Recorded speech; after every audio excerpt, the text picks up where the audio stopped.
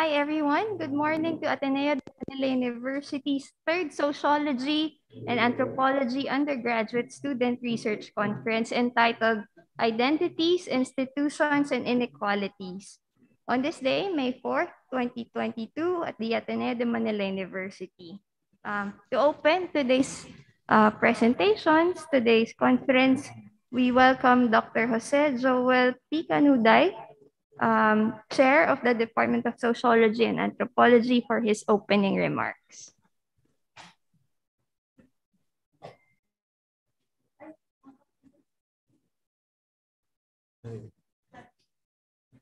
Good morning, everyone. Good morning for the students and colleagues, faculty on site, and students and faculty online.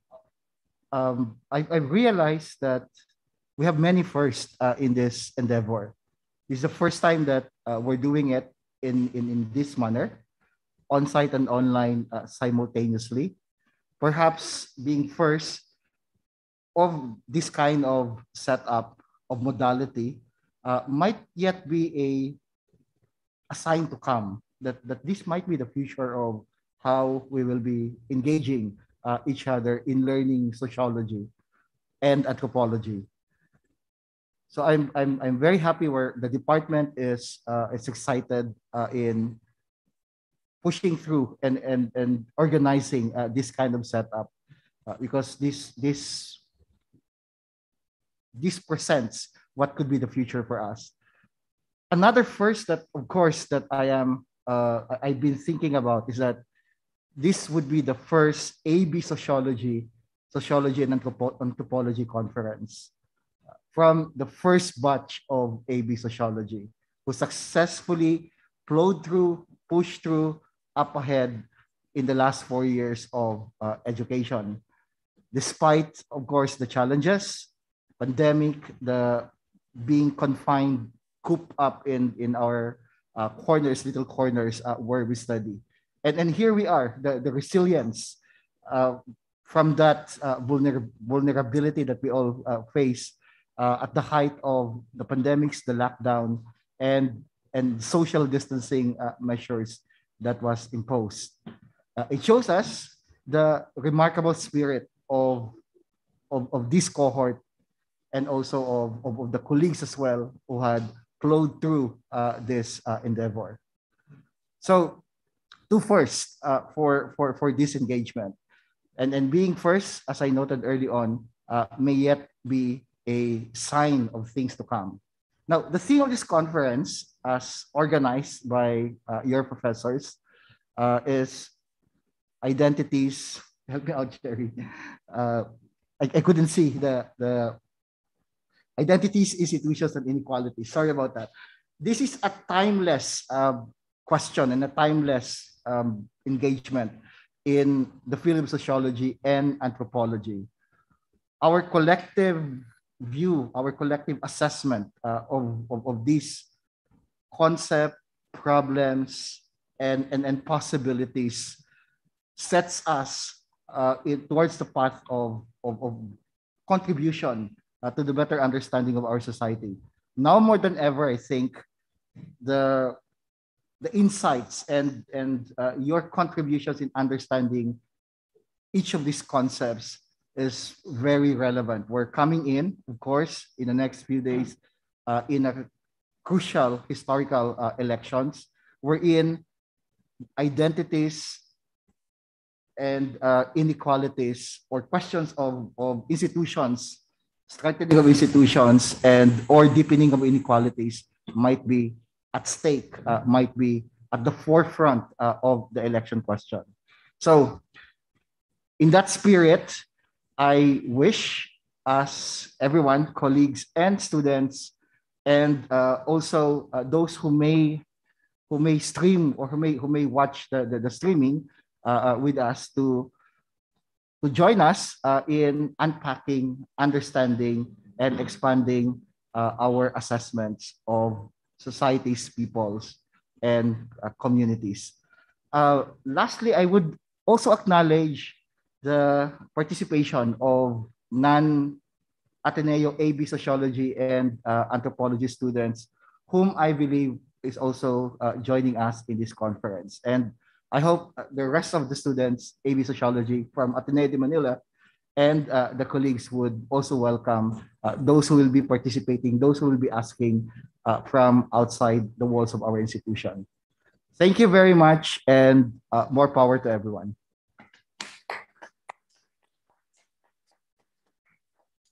Thank you so much, Dr. Kanuday, for encouraging our students, our non-Ateneo participants, and everyone here joining us on Zoom and on live stream in today's discussion of identities and institutions and inequalities.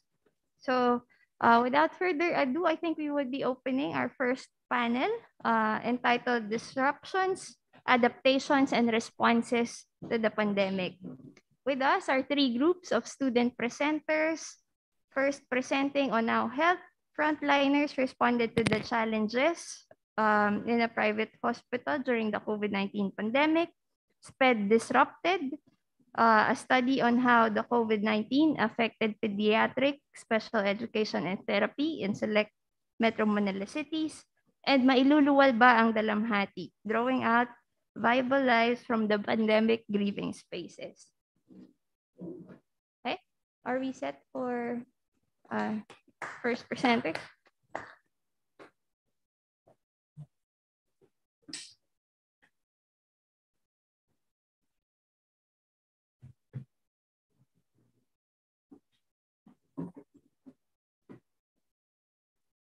For our first presenter, we will be joined by Danielle Encarnacion, Leandro Lira, and Romulo Victor Berjay, for the presentation of how health frontliners respond to the challenges in a private hospital in Batangas, Philippines during the COVID-19 pandemic. Their thesis supervisor is Ms. Suyan Roldan, and their reviewers are Drs. Eufrasio Abaya and Dr. Enrique Nino Leviste. I turn over to the group now. Thank you.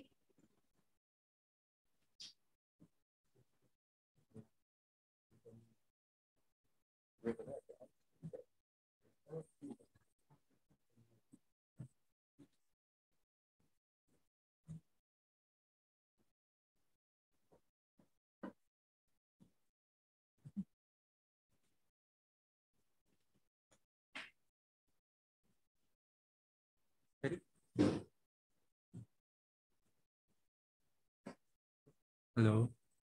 So good morning, everyone. This is our research.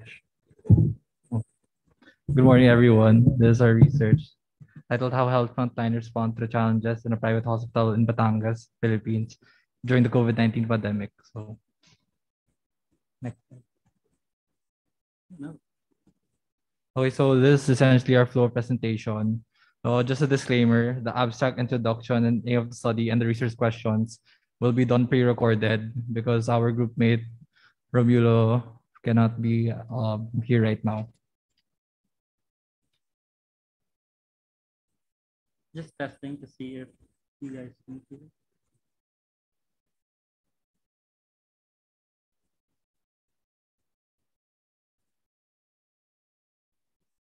The aim of our research is to determine and analyze the response of doctors and nurses working in a medical institution in Batangas City, Philippines, toward the challenges that affect their daily practice and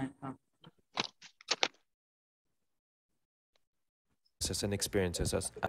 The aim of our research is to determine and analyze the response of doctors and nurses working in a medical institution in Batangas City, Philippines, toward the challenges that affect their daily practices and experiences as health frontliners.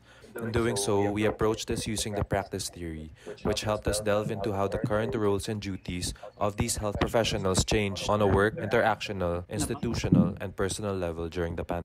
Sorry, technical difficulties. How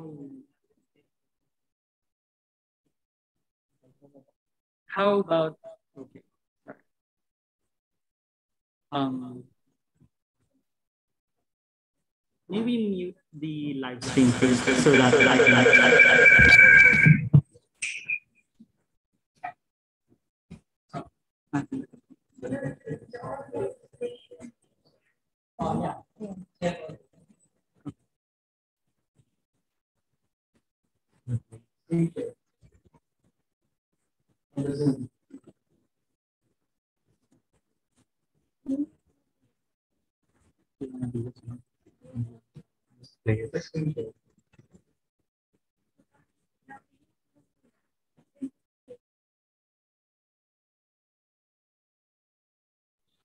The aim of our research is to determine and analyze the response of doctors and nurses working in a medical institution in Batangas City, Philippines, toward the challenges that affect their daily practices and experiences as health frontliners.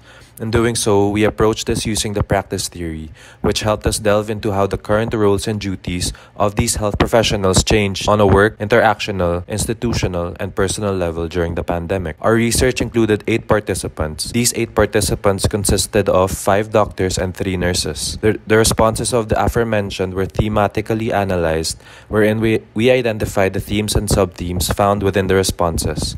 Most of these responses indicate that the COVID-19 pandemic experience took a heavy toll on the mental health of the participants. Consequently, the participants showed appreciation toward the value of the roles that each department plays in a medical institution. Through this, the aforementioned indicate a need for a better overall healthcare system. Our research focuses on the impact of the global pandemic on the lives of health frontliners.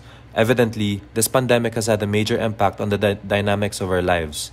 Examples of these are the lockdowns, city and provincial quarantines, wearing of face shields and face masks, social distancing, and the recently implemented alert level systems.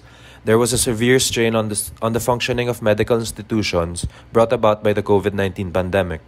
Medical institutions had trouble gathering resources to cater to their COVID-positive patients. These were face masks, face shields, PPEs, and many more, and had difficulty admitting patients due to the volume of individuals that seek medical attention. Our research aims to understand how healthcare professionals respond to the challenges brought about by the COVID-19 pandemic. With this, we aim to focus on the challenges in their daily practices and the challenges that affect their work activities and experiences as social actors working within the hospital. For our data gathering process, we have provided 3 main research questions for our participants. These are: number 1, what are the challenges or struggles faced by health frontliners in terms of their daily practices and experiences due to the COVID-19 pandemic? How did the health frontliners respond to these different issues? And lastly, what are the different roles of departments in the hospital?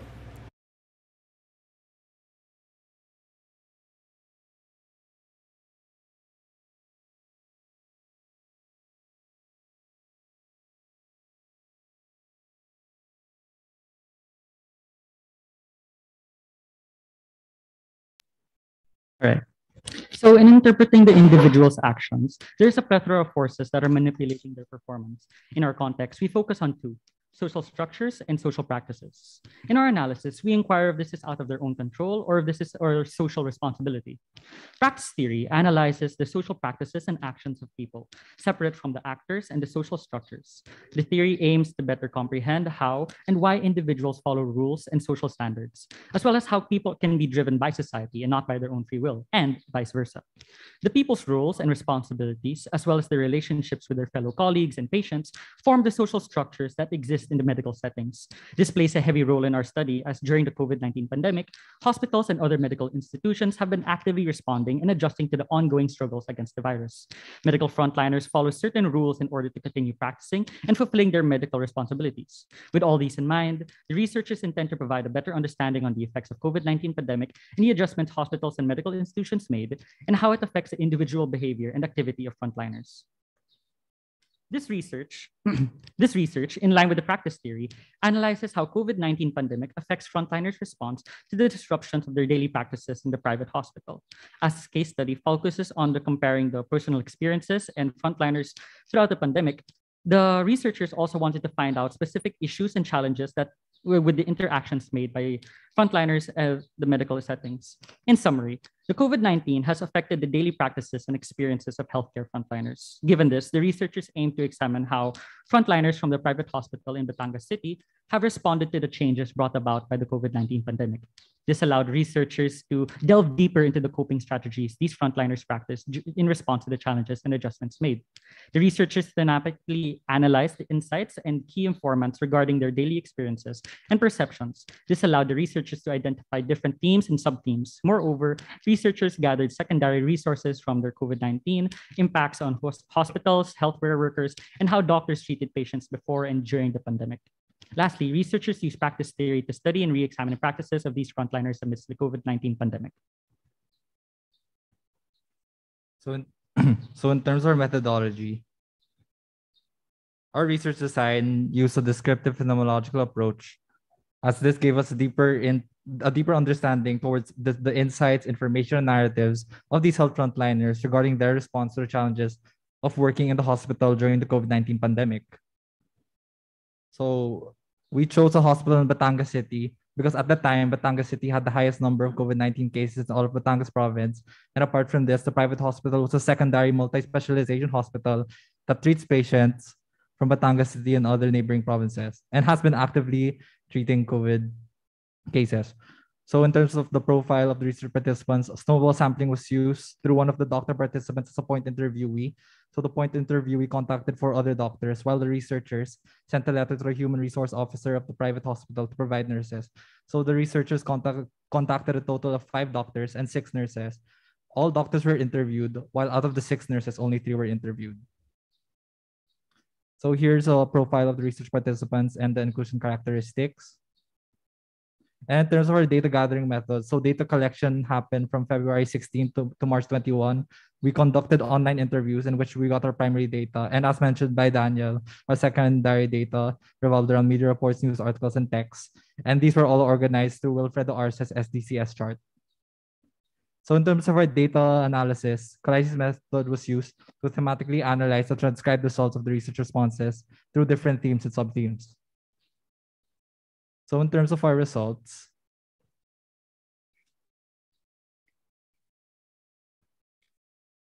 the discussion revolves around the identified themes and analysis from the data collection. So given these 4 themes, the multi-directional arrows suggest that these challenges reach and affect how frontliners respond to the challenges of working in the hospital.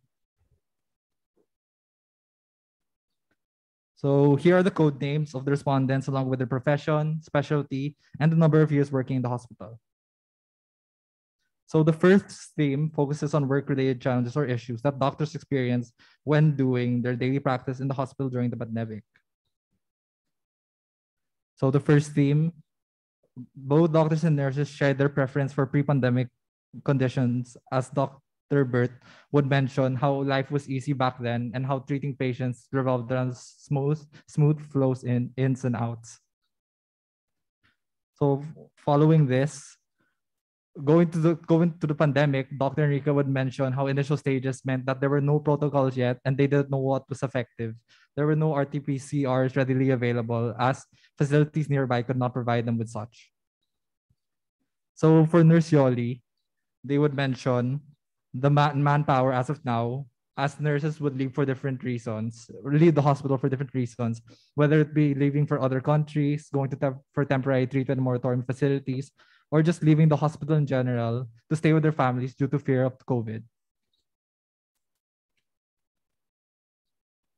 So in terms of treatments of COVID and non-COVID patients, Dr. Doming would mention that all patients were treated the same, or in that all were asymptomatic, because they can still be positive and they can still contact the virus, whether COVID or non-COVID case.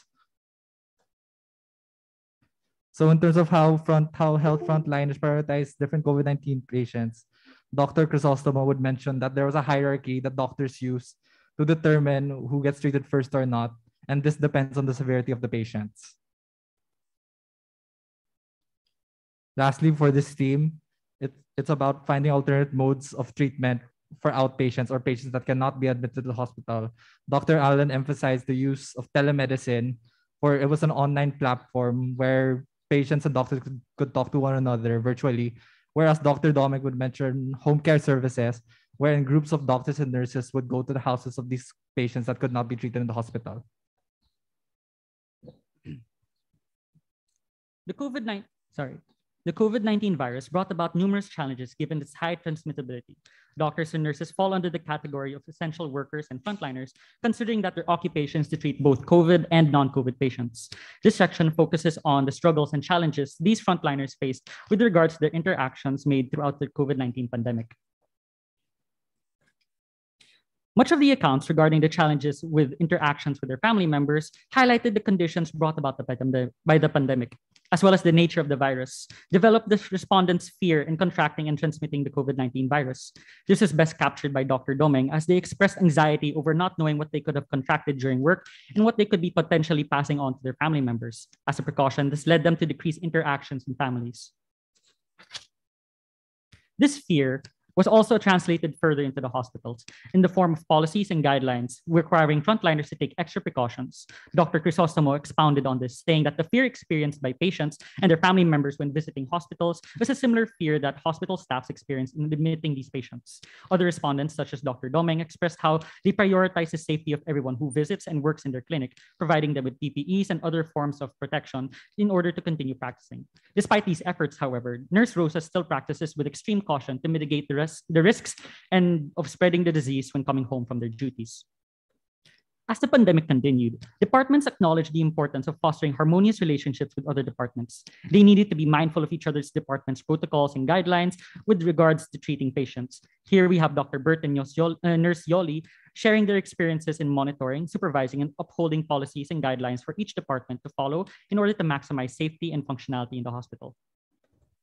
Now, coordination was acknowledged to be the most to have been important and has improved in the line of adjustments made between departments and communications. Dr. Enrique expressed that while this has happened, harmonious relationships were bound to happen. While as medical professionals, they are trained to foster environments conducive for coordination. Whichever the case, adjustments came after some time and required everyone's cooperation in order to achieve.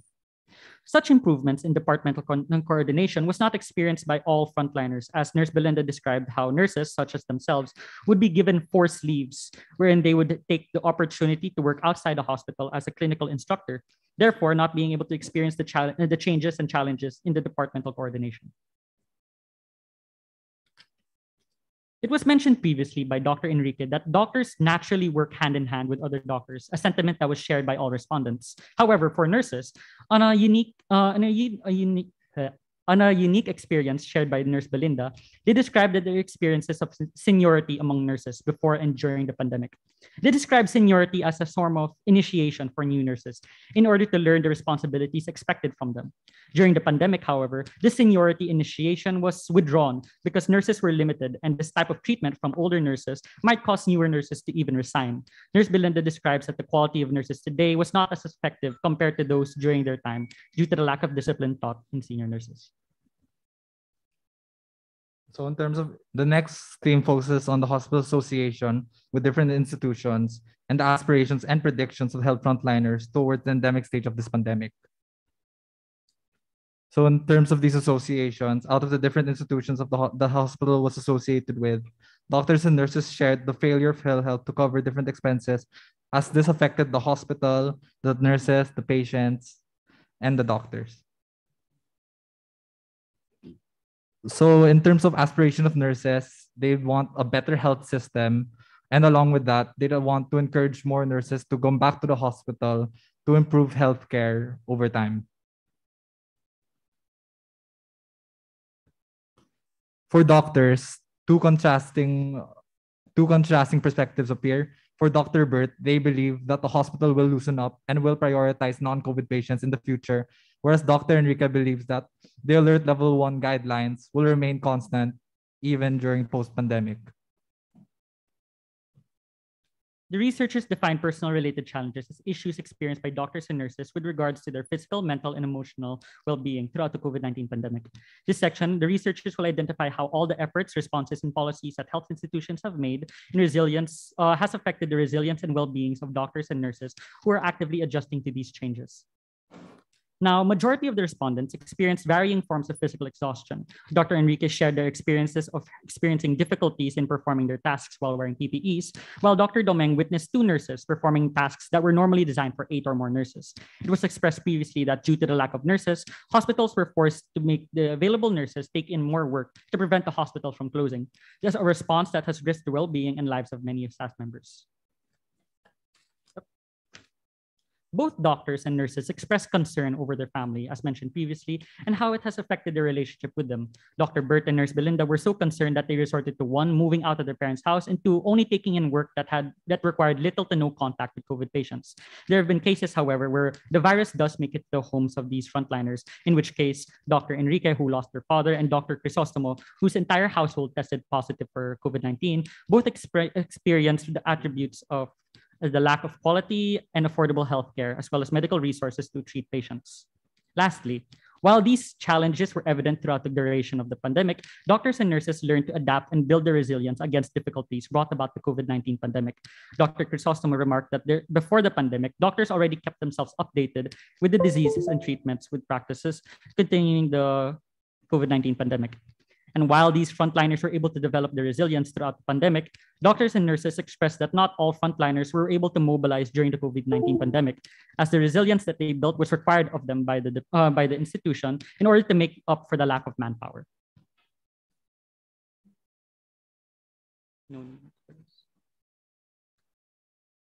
Difficulties and challenges were experienced all throughout the COVID-19 pandemic. However, the initial stages brought about the most stress, not just for frontliners, but for the entire Philippine health system. During this period, very little was known about the COVID-19 virus and its treatment. On top of this, the Philippine health response was ineffective due to the lack of resources, limited access to quality healthcare services, making treatment difficult for a lot of frontliners. The lack of knowledge and the high transmission rate of viruses caused great distress for many of the medical professionals, as they were also concerned of their own safety and as well as their families. This being said, many doctors chose to resign and discontinue their practice in fear of contracting the virus and transmitting it. Meanwhile, others continued their practice abroad where they'd receive better income. As a result of the frontliners health workers' efforts towards addressing these concerns, policies and guidelines were made within hospitals in order for other health institutions to ensure the safety.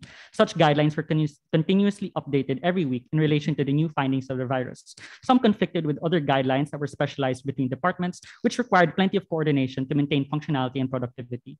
While such guidelines were made to prioritize the safety and well-being of these frontliners, not all addressed the issues of the limited workforce within the hospital. This forced the remaining frontliners, most especially nurses, to increase their workload. Otherwise, hospitals wouldn't be able to function and treat both COVID and non-COVID patients. Through the experiences of these medical professionals, each of their accounts noted the importance of improving the country's health response to the situation, such as what was experienced. Throughout the conducted interviews, frontliners expressed aspirations towards improving the Philippine healthcare system to become better equipped for immediate response towards future health crises that the country may experience. Resilience was clearly a key factor for many of the remaining frontliners to continue their practice despite the limited resources, insufficient incomes, and personal.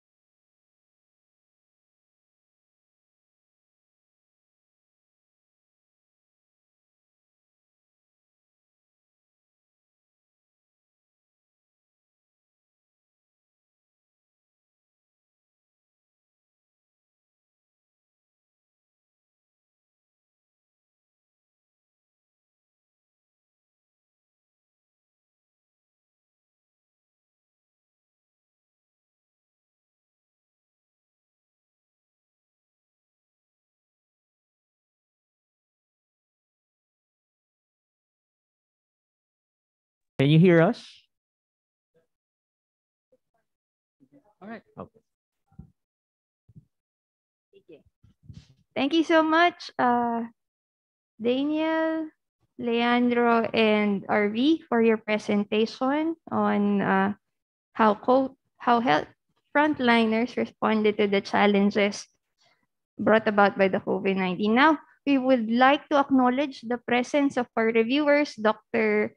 Fras Abaya, who is on Zoom, and Dr. Enrique Nina Leviste, who is joining us here on site. We will be opening the floor for questions from your reviewers.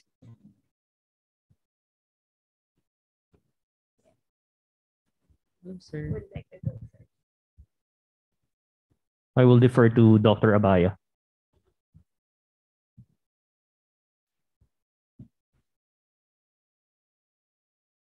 Muted po. Sir, you're muted po. We can't hear you. Okay. Thank you, Nino, but actually you don't have to defer to me. You could have gone ahead. Oh, but nonetheless, can you hear me? Rather soft po, sir. Let me see. Ngayon, can you hear me? Better. Thank you. Yeah. Good morning, everyone. And first, I'd like to congratulate the team, the group, for having produced a very rich study in terms of primary data. I mean, those narratives are really so valuable. I mean, I enjoyed reading all of them. I mean, most of them. I realized how, I mean, that's one marker of your successful research, that you were able to draw out those emotions and ideas from the practitioners, and how they struggled and how they were able to surmount their the issues that they had to confront, whether it be institutional or interpersonal, whatnot have you. And I really do appreciate it. I guess the one thing that I'd like to you to work on further is an elaboration of how your findings would connect to the theoretical or conceptual frame that you propose. I think that seems quite weak, and I suggest that you revisit that conceptual frame and mobilize it whenever appropriate. I mean, in terms of really invoking ideas from the authors that have inspired you in relation to your analysis. Don't make those connections. And then finally, in your conclusion, I'd like a reiteration of how, again, the framework allowed you to make sense, allowed you to contribute to the discourse in sociology of health.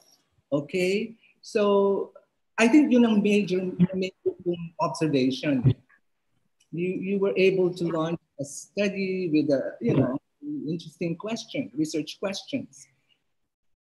However, mukhang my opinion is that yung interconnection amongst the research question, the methodology, which would encompass your theoretical frame and your conclusions, kailangan connected lahat yan. So I'd like you to sharpen, those features or items in your study. So I'll give the floor now to Dr. Nino. Thank you very much. Thank you po. Thank you, Dr. Abaya. First of all, I would like to congratulate the team for coming up with a well-crafted manuscript. I think, first of all, what is commendable really about your paper is the amount of empirical data that you were able to gather, notwithstanding the limited access, understandably, that you have, having to do it predominantly online. But you were nonetheless still able to gather robust, relatively robust data, anecdotal evidence. In line with that, my first question has something to do with notions of healthcare, because Admittedly and understandably, the manuscript focused on practices, adjustments, adaptations, and innovations that these medical practitioners had to go through because of the pandemic. No? Did you also get an appreciation based on the conversations you had with your partners, with your research partners? No? Did you get a sense of how their notions or their understandings of healthcare changed as well because of the pandemic? Well, I guess in one way, when we were discussing it between members as well as with our advisor, as well as as we were going through the transcripts, it really boiled down to the idea that each of these doctors and nurses experienced a lot of things. While it was very common that it was fear that drove them a lot of their mobilization, as well as the stresses that they experienced within the adjustments that they made. A lot of it, while it seemed stressful for a lot of these nurses and doctors, it didn't seem as if it was stress per se or like their responsibility. They simply did it because they knew that there was a role that they played in the institution as well as for the country. They acknowledged that despite the numbers that they lacked, despite the efforts that they were like having to put on, if they stop at this point, the response of the response of the hospital and the province wouldn't be able to be effectively addressing the issues that they faced. It wasn't something that was locally, like it was experienced locally within their own families, but it was also something that everyone experienced. And because of this shared experiences, they learned to adapt and they learned to grow their resilience in order to address all these concerns. So, yes. Thank you, Daniel. Oh, yes. To add to that, it also gave us a deeper appreciation to in terms of variety of the respondents, because we had doctors that were intensivists, general surgeons, OB-gynecologists, infectious disease. So just to give a brief understanding of such, it's the way they express their concern of their health and their practice, because as doctors, yes, they are doctors, but their specialities show different narratives. So from our paper, that gave us deeper insights to how doctors and nurses, while they do have the same, they also have different. And apart from that, even doctors can have different challenges and different coping mechanisms, such as nurses can have different coping mechanisms with nurses. So that's all. Thank you. Thank you, Daniel and Enzo.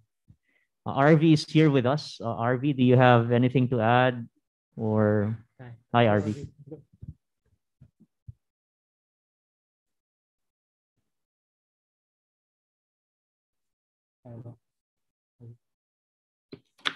Hello, sir. Hello, sir. Good to have you, RV. We can hear you. Hello po. Nice to see you po.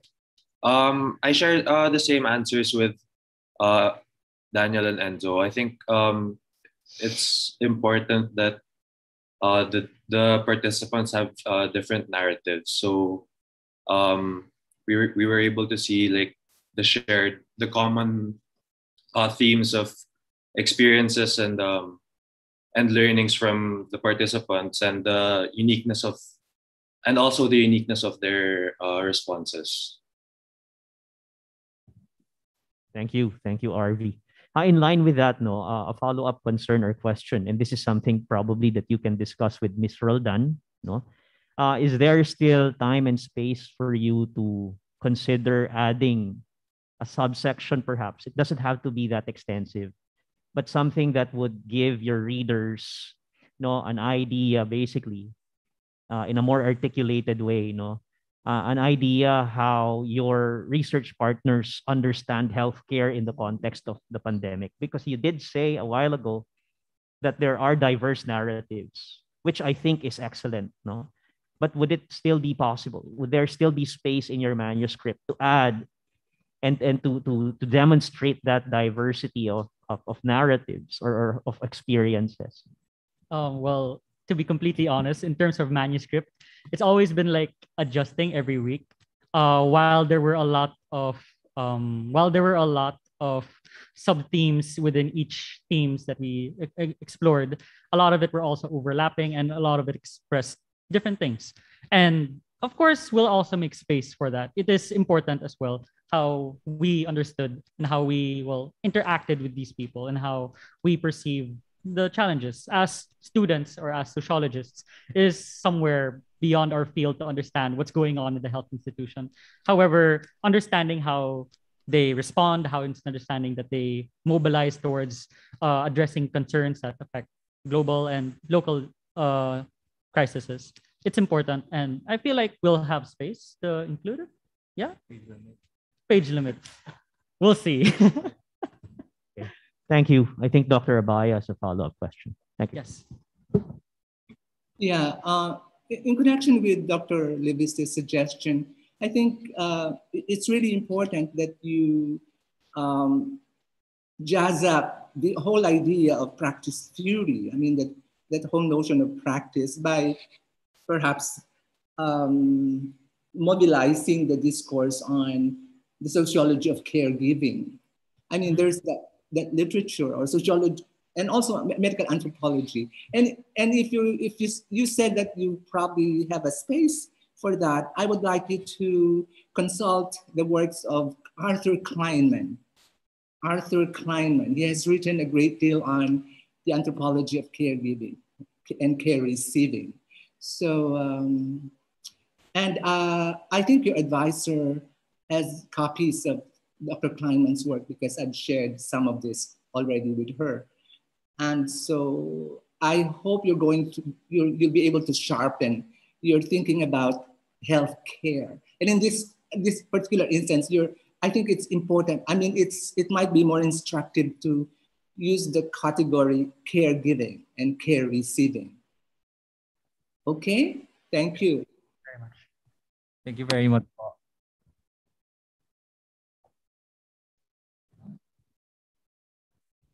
All right, we have 5 more minutes for questions from our reviewers or either from our audiences also. Very much welcome.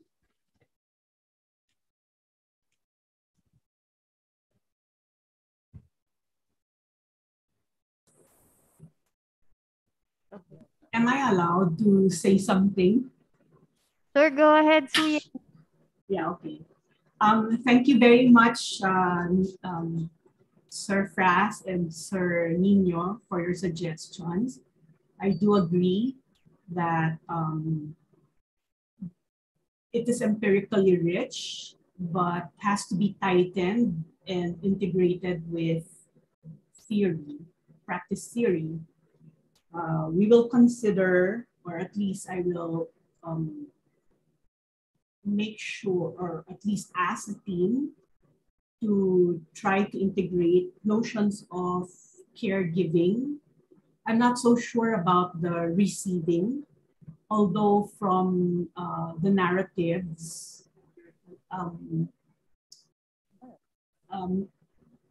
there are, may lumalabas, no? What had to be sacrificed, what had to be given up during the COVID pandemic. So to give one example, despite the specializations of the doctors, they had to just focus and prioritize COVID patients. So na-sacrifice bale yung non-COVID cases in a way. So these are just examples. But sige, thank you very much for pointing out how to enrich this, the manuscript.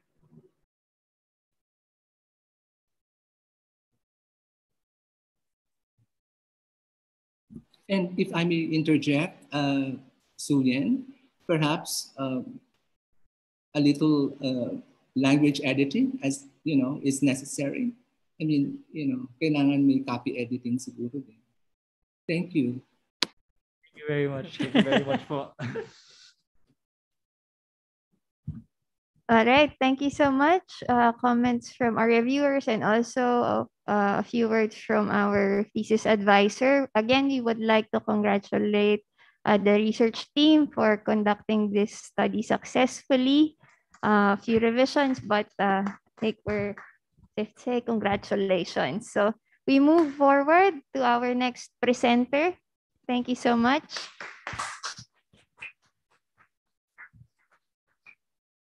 For our next presenter, we will be joined by Ms. Dani Concepcion to present her study entitled SPED Disrupted, a study on the COVID-19 pandemic affected a study on how the COVID-19 pandemic affected pediatric, special education and therapy in selected Metro Manila cities. I am the advisor of Ms. Dani Concepcion, and joining us today via Zoom is Ms. Thea Paulino. Unfortunately, Ms. Daryl Bernardino will not be joining us due to scheduling concerns. But again, to remind our presenters, we have 15 minutes for presentation and 20 minutes for Q&A from our reviewers and from our audience. Are you ready, Dani? All right, I turn over the floor to Ms. Dani Concepcion. Good morning, everyone. My name is Dani Concepcion. I am for AB Social Sciences, so I am from the old program. And I'm here to present my paper entitled SPED Disrupted, a study on how the COVID-19 pandemic affected pediatric special education and therapy in selected Metro Manila cities.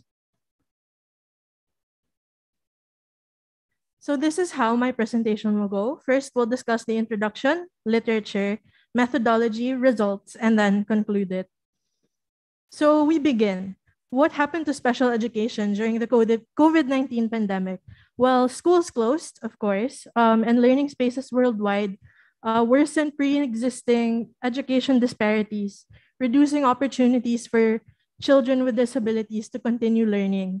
Because of the pandemic, schools had to close and they could no longer meet inside their classrooms. So SPED teachers and occupational therapists had to figure out different ways to continue providing care that the CWDs, or children with disabilities, need. So this is, there was an aspect of care that needed to be added, and this is where the parents had to step in. So parents started attending classes with the kids and provided more hands-on assistance at home. So this research is mainly concerned with the following. First is how the pandemic affected the ability to provide SPED needs, which CWDs require. Next, how the transition to online learning affected CWDs' class participation and/or their reaction to therapy. And lastly, which areas CWDs are experiencing trouble with in terms of applying what they learned from class into their daily lives. What does the literature say about my study? Well, first, we'll discuss the roles of the teachers, therapists, and the parents prior to the pandemic. So the SPED teachers were in charge of delivering the academic lessons in the classrooms. This included science, math, English, Filipino, so the usual subjects. While occupational therapists would prepare activities that aim to help CWDs learn how to become more independent. So this is usually for gross or fine motor skills, as well as speech and writing. While the parents and guardians were expected to follow through at home through making sure that their kids would maintain progress by practicing what they learn at home. What happened to this process during the pandemic? Well, the role of the teachers and the therapists remained the same. They had to transition online though. And the role of parents were the ones that really changed, because some parents stepped up and attended their kids' classes to assist in the learning process. How did they deliver lessons then? There was a negated turn in regard to the effectiveness of delivering SPED, given the lack of face-to-face interactions.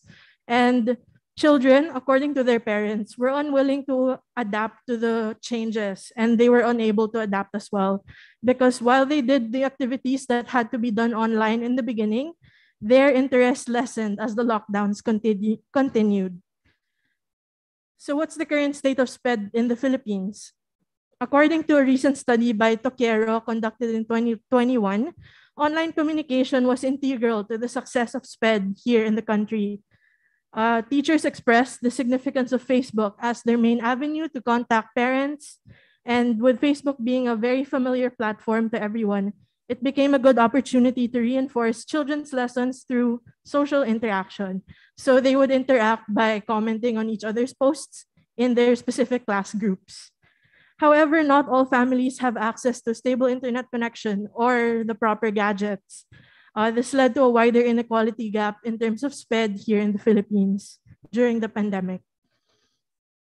So how do they develop their lessons and evaluate their students online, given that there are no face-to-face interactions? We must first take note that everyone has different learning needs. So the children usually require different approaches because of their symptoms or their conditions. So the personal approaches that teachers used to apply to their students are not as effective online because they are not seeing each other in person. So some students find it difficult to stay engaged in their class, they lose focus, and sometimes they log off from Zoom before dismissal time and they don't return. And this, of course, led to less opportunities for social interaction for CWDs. So this is my theoretical framework. Basically, we'll look at education from a sociological perspective. First is social integration. So this is taken from the functionalist theory, wherein in social integration, children are taught a common set of beliefs and values which society collectively subscribes to in order to ensure that society will continue to function even in future generations.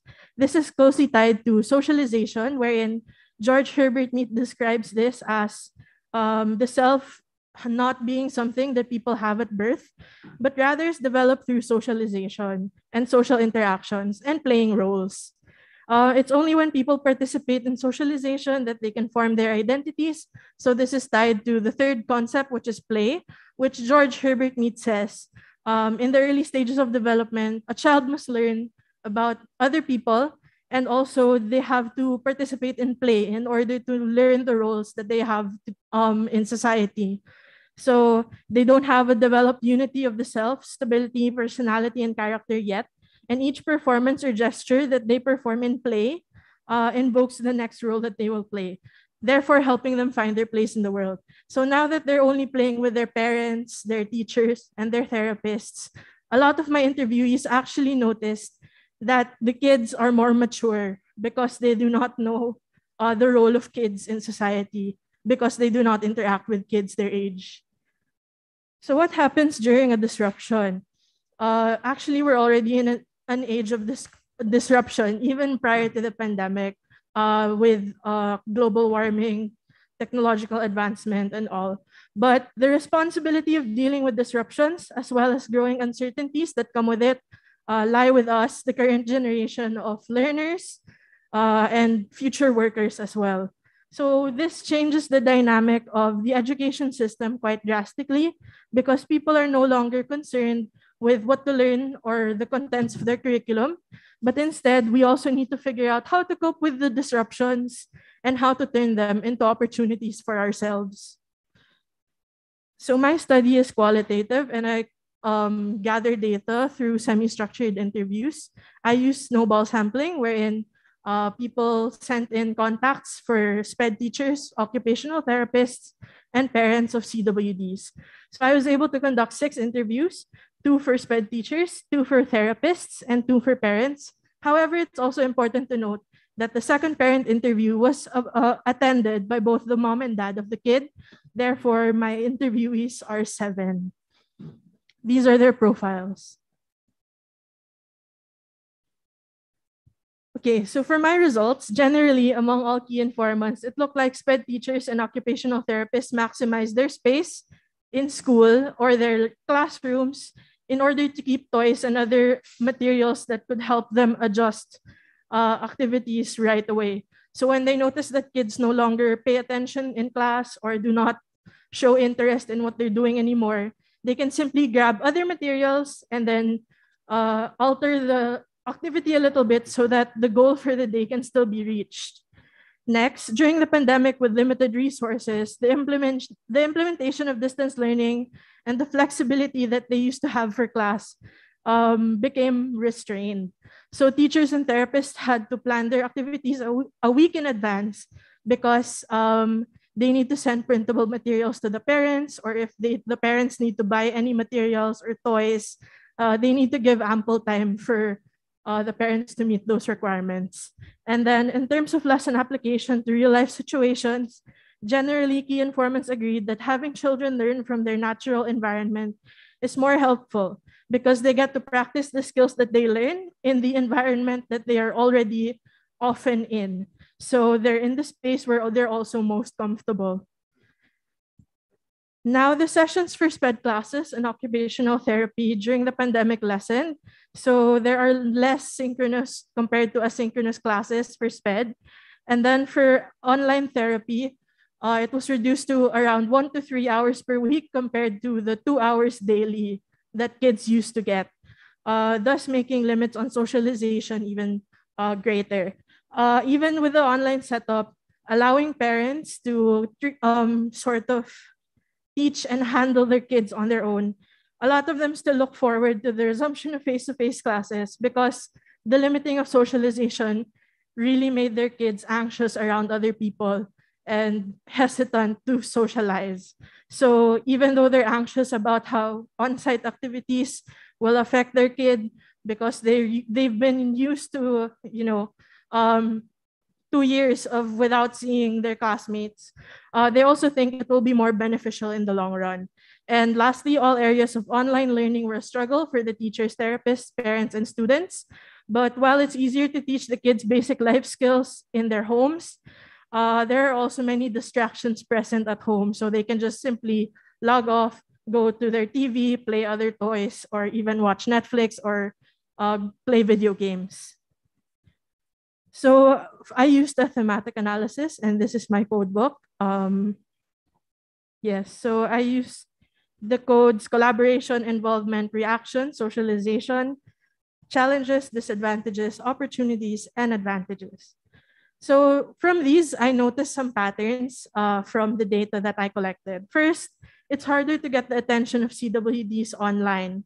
So according to some therapists, some parents, and teachers, it's really hard to get kids to pay attention online because first, there's a lot of distractions at home.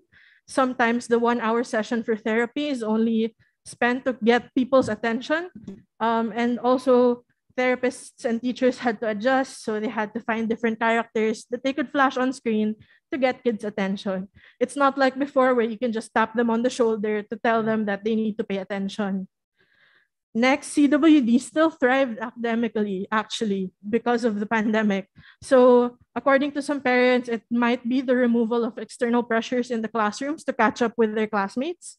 And although some teachers said that maybe it's because there was also heavy assistance from the parents when kids do their homework.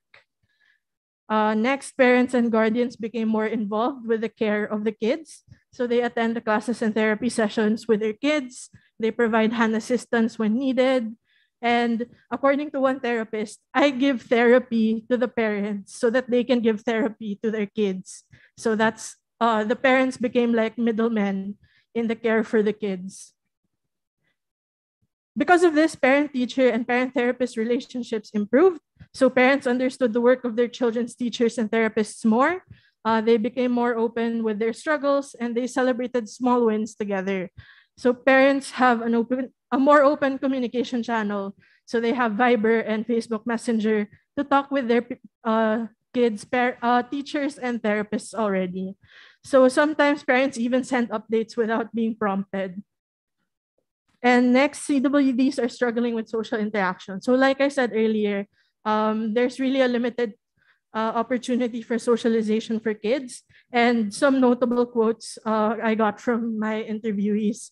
First was that her child no longer knows what the concept of friend is, no matter how many times her parents would try to explain it. And according to one teacher, her students really treat other kids like they're aliens because they don't know how to act around them anymore. Of course, there were some outliers to the study. The first, there was one parent who said that her relationship with her kid did not change. This is because she left her corporate job when she had her kid. So she's been directly involved in the care of her kid ever since the start. While the other two parents, they said that the pandemic really deepened the relationship with their son. Next, in the inclusive school, CWDs became more confident and willing to speak with their classmates. So this is different from the other teacher and therapists who said that their kids are already struggling with socialization.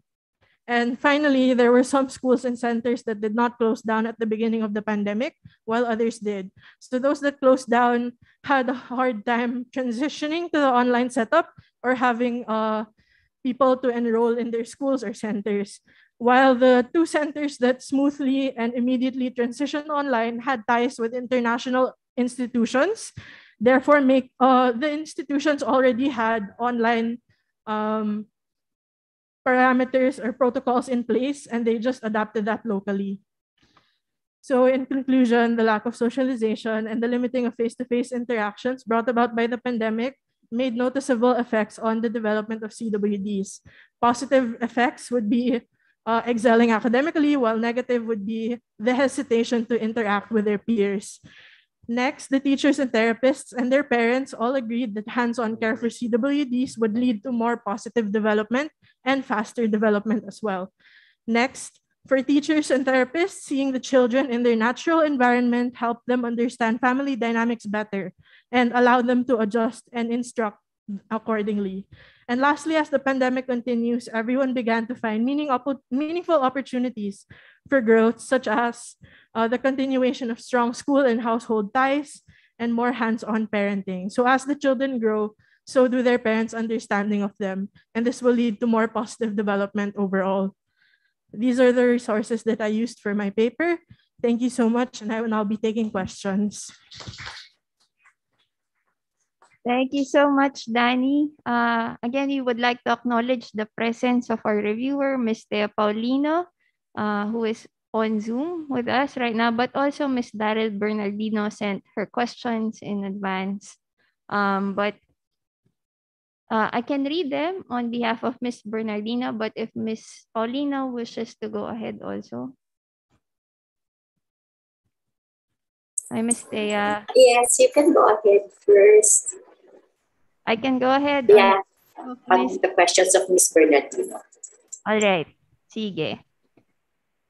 So, Danny, Ms. Bernardino has a few comments on the formatting of the paper. But apart from that also, in the discussion of your research findings, she asks particularly, to quote, you've mentioned that they kept the children engaged through different means like virtual rewards and were able to adjust the activities slightly by introducing new characters to the kids or finding online videos, songs, and games. Now, question from Ms. Bernardino, are there rewards provided for character formation involving children to socialize? For example, most friendly, most cooperative awards. Maybe the school could also give this as a reward to invite students to interact more with their peers. Are there any rewards of those sorts mentioned? According to one teacher that I did interview, yes, they have those sorts of virtual awards. So they have most friendly awards also. And then for kids who would recite in class or who would do their best in group activities, they would get virtual stars. And then those stars collected will be able to, as the more stars they collect, the better their prize will be at the end of the school year. All right. Maybe include that in your discussion. Don't forget. Another question, she said, to quote your work, during the pandemic with limited resources and implementation of distance learning, the flexibility of class and therapy activities became a bit more restrained. She asks, what therapy activities were restrained that also resulted to less socialization with other students? Okay, before the therapists would be able to hold small group therapy sessions. So the kids will be with 2 to 3 other kids their age, and then they would be able to play inside the therapy room together. So this really, because of the pandemic, this was restrained. Right now, there's one therapy center that's already holding small group therapy activities, but there are dividers, so the kids can't really touch each other. So that's how it was restrained on site. While online, of course, even with small group Zoom meetings, some kids still log off right away because they don't want to be around or they don't want to see other people also. All right, include that also, ha. Another part, another comment. You mentioned that there's lesson retention is therefore improving because of the online setup. How did the parents and the therapist explain that there are more lesson retention in an online setup? Is there a discussion from the interview where they explain this? Yes. One parent said that it's easier for the kid to retain what they learn from other teachers because the parents are more involved. So the parents at the start they had to really send updates to the teachers or the therapists to see if there was progress. So now it's easier for them to retain because of environment changes also. So some parents, they decided to get more plastic cutlery or plastic bowls so that the kids can learn na rin, not just from therapy, but also at home, how to use utensils on their own, how to eat rice, how to recognize shapes using household materials. So now they're able to recognize more things and they're really able to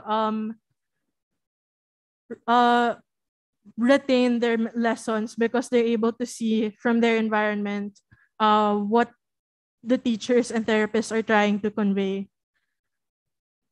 Okay, thank you so much. So again, maybe just to include those direct quotes from your informants, no?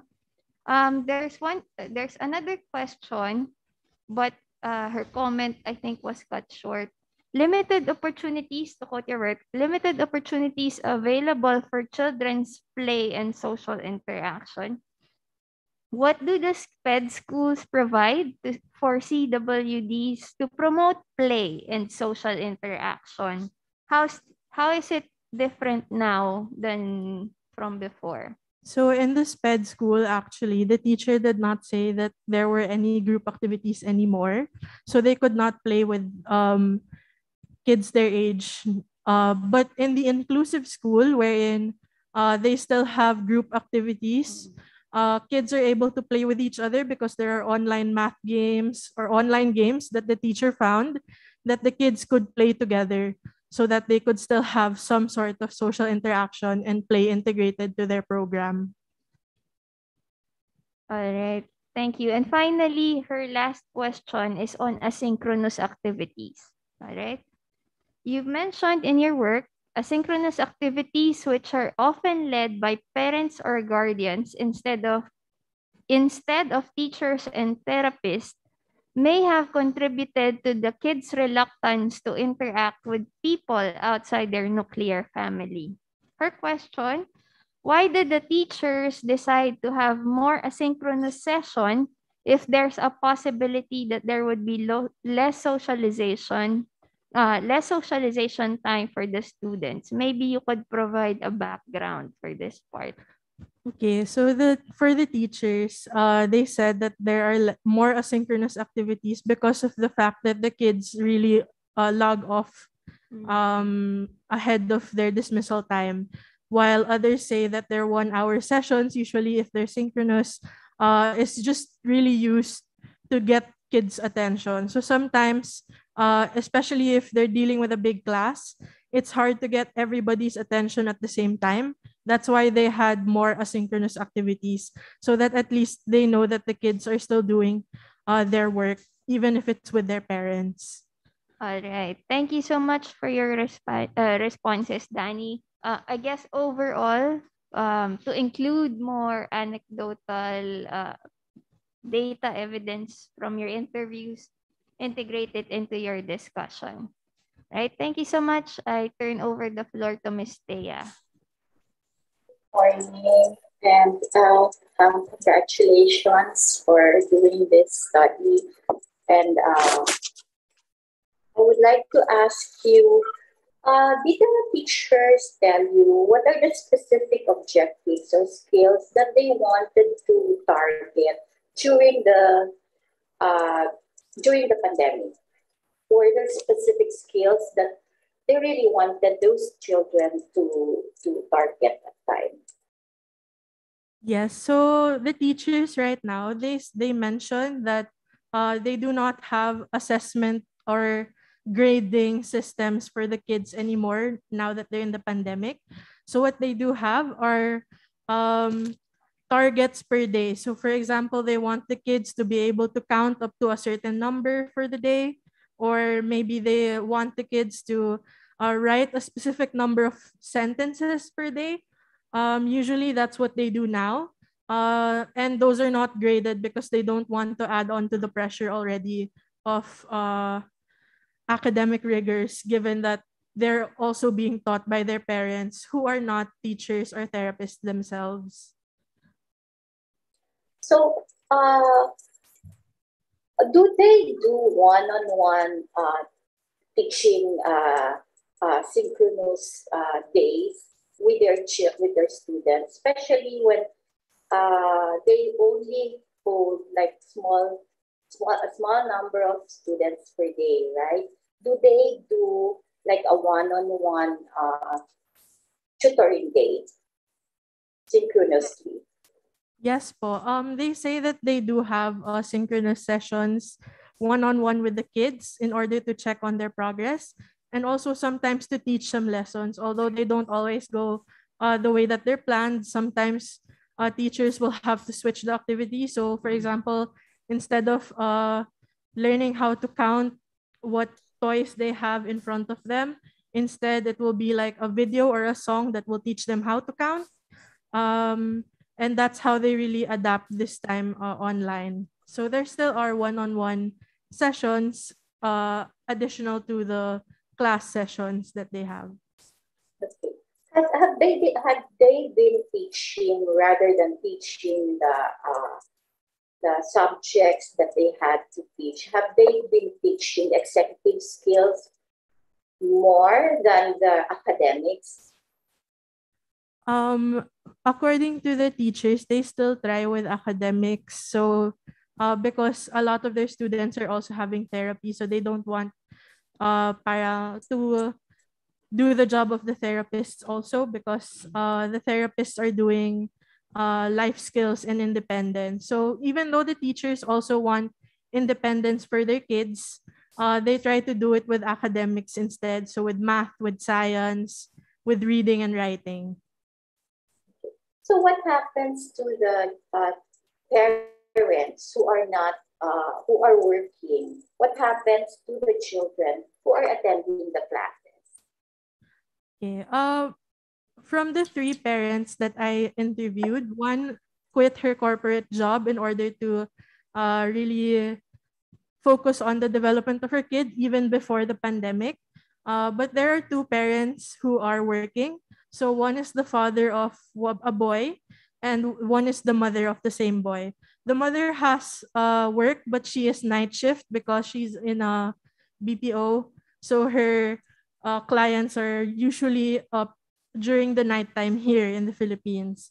So she's able to really attend to her son's education in the morning when he has his classes or his therapy. And then the father who has day shift, he also tries sometimes to go on leave. So whenever the mother is unable to tend to their kid, he goes on leave so that he can be the one to catch the role of being the teacher for the day. Okay, thank you very much, Danny, and congratulations.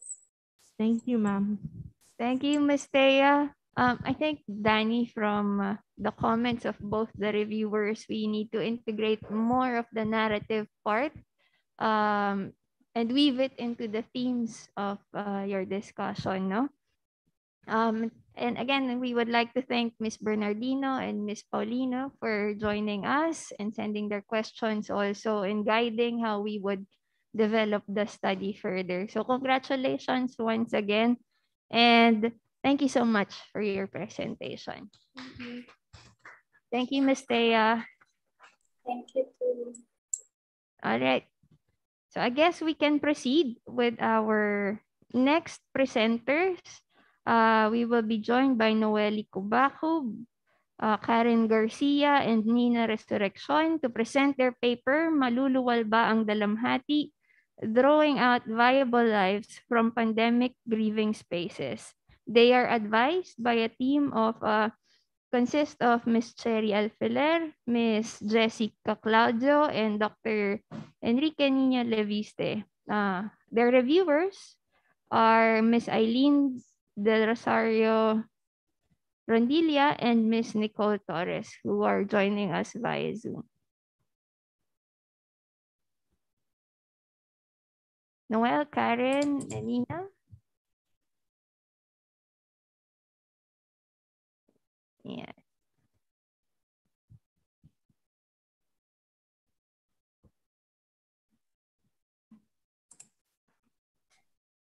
Good morning, everyone. We are Karen, Noelle, and Nina. Thank you for coming today. Our presentation this morning concerns the experience of loss and grief in the time of the COVID-19 pandemic. Loss, in its general sense, derails the bereaved individual from normal routines. However, the COVID-19 pandemic has restricted the pre-pandemic way of grieving, taking away opportunities that were once easily attainable in normal conditions. One group particularly challenged by the pandemic are college students. As students are expected to carry on with their lives despite pandemic challenges, they come face to face with a unique but not particularly pleasant experience of pandemic loss while juggling other responsibilities in life. Thus, we see the need for sociological sentiment for reasons including the ambition to shed light on how people navigate their way through the new normal while confronted by the ambiguity of loss and new explorable expressions of grief. We intend to focus on how individuals redefine meanings of loss as the pandemic transforms the meaning-making process of grief from an internal individual compulsion to a socially and culturally shaped experience. Our study builds on the following themes and literature. We recognize the importance of discussing the manifestations of loss and the practice of grief among Filipinos because culture influences how Filipinos experience grief as part of their mourning process, which is shaped by religion and our unique resilience culture. In the Philippines, death has been considered a sociocultural event with consequential behaviors, ceremonies, and beliefs as manifested in wake and funeral practices. We also investigate the meaning of loss and the construction of grief by discussing how socially predetermined ideas about how to respond to loss and express grief create appropriate behaviors and acceptable norms. These traditions, however, are mutable and may grow over time as a result of individual and collective experiences, such as COVID-19. The bereaved and their response to their loss are shaped by their interaction, prompting universal yet varying understanding of legitimate loss and grievability. We then discuss sociality and social justice in the context of loss and grief. Individuals still suffer from a sense of disconnection despite enduring social connections online because of protracted lack of physical co-presence, especially in funeral, wake, and other death-related settings. However, collective grief has a place in the pandemic as mutual support and shared efforts for recovery are presumably sought after by the bereaved. Finally, we reviewed how grief acts as a liminal space. Grief is experienced even by people isolated in their home amid the pandemic. That can be located in spaces behind the scenes of the everyday, where the bereaved encounters challenges on social confirmation for her entitlement to grieve over the loss of a loved one. Moving on to the methodology, we focused on college students and their vulnerable pandemic circumstances. While efforts have been made to facilitate online learning, there is still much to be done, especially when students have placed themselves under the pretense of needing to be productive in spite of multiple losses in the pandemic. So we selected key informants who are comfortable with sharing their loss experiences with us because past studies suggest that bereaved individuals feel most comfortable talking about their loss with significant others. We collected data through online interviews, which we divided into two parts. So first, we conducted a pre-interview to soften the ground between us and the informants and to gauge whether or not we can proceed with asking more sensitive questions. Second, we conducted a life story interview to draw out a comprehensive account of the life story of our informants in the context of the current pandemic. We also explored their life story before the pandemic to deepen our understanding of their meaning-making process of grief today. The transcribed collection of lengthy personal stories were thematically analyzed and interpreted in Atlas. Here in the second column,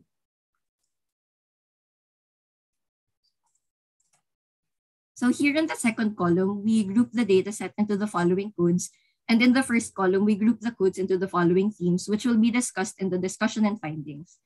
That said, allow us to discuss our findings, starting off with research demographics. So the key informants of the study are Filipino college students in their early 20s who have experienced losing a loved one in the past 2 years. Their relationship with the deceased is largely familial, from losing an immediate family member to losing a relative. The first category helps us understand which deaths they consider grievable amid the pandemic.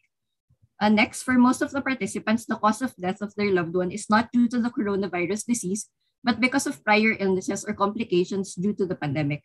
The second category helps us understand their meaning-making process of grief in the pandemic, where we negotiate meanings of grief vis-a-vis cultural meaning systems of loss in the new normal. Losses encountered and experienced by all key informants can be sorted into different categories of loss and grief. All deaths shared by them are considered as forced and painful ones, but two of them mentioned how their loved ones had experienced tremendous discomfort and debilitating medical complications before their death.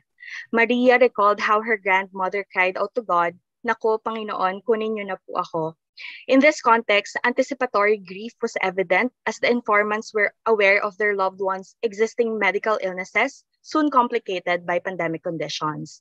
Janella described how people are really getting treated like they are disposable, lamenting over the poor healthcare system present in the Philippines.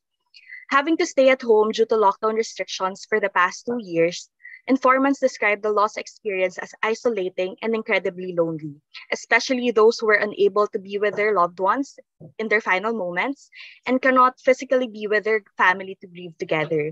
Informants described their loved ones' death as unreal since they were hoping to meet them after this pandemic. As unexpected deaths plagued the pandemic, most informants faced little time to prepare for the loss of their loved ones, especially the elderly. They were shocked and distressed as people passed away earlier than expected. Although they said, mapupunta din naman tayong lahat doon, they reasoned, why must it be during the pandemic? Why must it be this way? All informants underwent normal grief accompanied by emotional or physical response typical of grieving individuals, such as finding outlets in schoolwork, jobs, hobbies, and personal relationships. However, there were instances where non-finite grief for loss, aspiration, and plan was present. They questioned the meaning of their dreams that were once dedicated to their loved ones. Maria's go-to person was her lola, to whom she would share her dreams of becoming a lawyer. Janella shared the same challenge of redirecting her goals after losing her tatay. Syempre, nandyan si mama, nandyan pa yung kapatid, pero it's not the same na wala na si papa. Lastly, as college students expected to continue their academic responsibilities, our informants experienced suffocated grief. They were preoccupied with schoolwork and org work aside from dealing with the loss of their loved ones and COVID-19 challenges, making the grief process harder than ever. Mentioned by Noelle, grief is complicated by the pandemic. Hence, we find ourselves uncertain about how to deal with the death of our loved ones due to physical distancing measures and lockdown restrictions, for example, that restrict our grief amid the pandemic. Nonetheless, we manifest agency in our grief response by adapting to new social norms, values, and morals in the new normal. So first, a grief response that our informants share is maintaining limited contact from family and friends and refraining from gathering in person. However, they find this to be impersonal because of the absence of physical support. For instance, Bea, who lost a friend due to COVID-19, found it harder to relate to and empathize with other bereaved individuals who she cannot physically comfort through hugging. Second, they maintain contact with family and friends in the virtual space. For instance, when one's mom passed away, his ate arranged and streamed a virtual funeral and memorial service on Facebook for family, friends, and relatives who cannot visit the wake in person. Third, inasmuch as the virtual space can facilitate grief, the informants still preferred grieving with others at a shared physical place. For instance, when Gloria lost her lola, her family grieved together at home through shared funeral traditions and burial ceremonies, such as the Pasham and the 40 days of prayer. Fourth, they regularly interact with their peers through student organizations and academics. Interestingly, however, extracurricular activities and academics do not facilitate grief Instead, they find comfort in the relationships they have formed with their peers through engaging in school-related activities. This suggests that social interaction of any form can facilitate grief by simply not letting the mourner go through grief alone. Lastly, they respond to their loss by living normal lives or by engaging in pre-pandemic social activities online. For instance, Mark, who considers himself a people person, made an effort to maintain his relationships in the virtual space. Hence, a tambay or hanging out was observed online through streaming movies on Discord servers and playing video games together, which captures Mark's normal life before the pandemic. Further, our findings suggest the absence of meaningful collective bereavement within our informants' grieving spaces, despite how the pandemic makes us think that mutual support is spontaneous in these trying times. We thought this was an interesting finding, knowing that we Filipinos are emphasized for our values of pakikisama and malasakit. So this perhaps shows us two things. First, grief is experienced in the imponderabilia and familiar spaces by people isolated at their homes. Our informants prefer to grieve on their own despite the availability of social connections online, which conflicts with our literature on grief response, which tells collective efforts towards recovery. The COVID-19 pandemic advances the idea of grief as becoming a space in its own right, detaching it from physical spaces such as the cemetery or funeral homes where society expects death to be. Second, the concept of collective grief does exist, but insofar as our informants recognize the ubiquitous experience of loss today, collective does not translate to connection or community. Our informants were victims of disenfranchised grief. They were hesitant to share their grief for fear of being judged because their coping behavior was different from expected. They also described their grief as trivial and not grievable. That is, wala kang karapatan na umiyak kasi lahat ng namamatayan nasa pandemic at nahihirapan ngayon. They do know that grief is happening collectively, but their notion is limited to the silent assumption that everyone is mourning. Unfortunately, this conception of collectiveness discouraged them into isolation rather than encourage mutual support.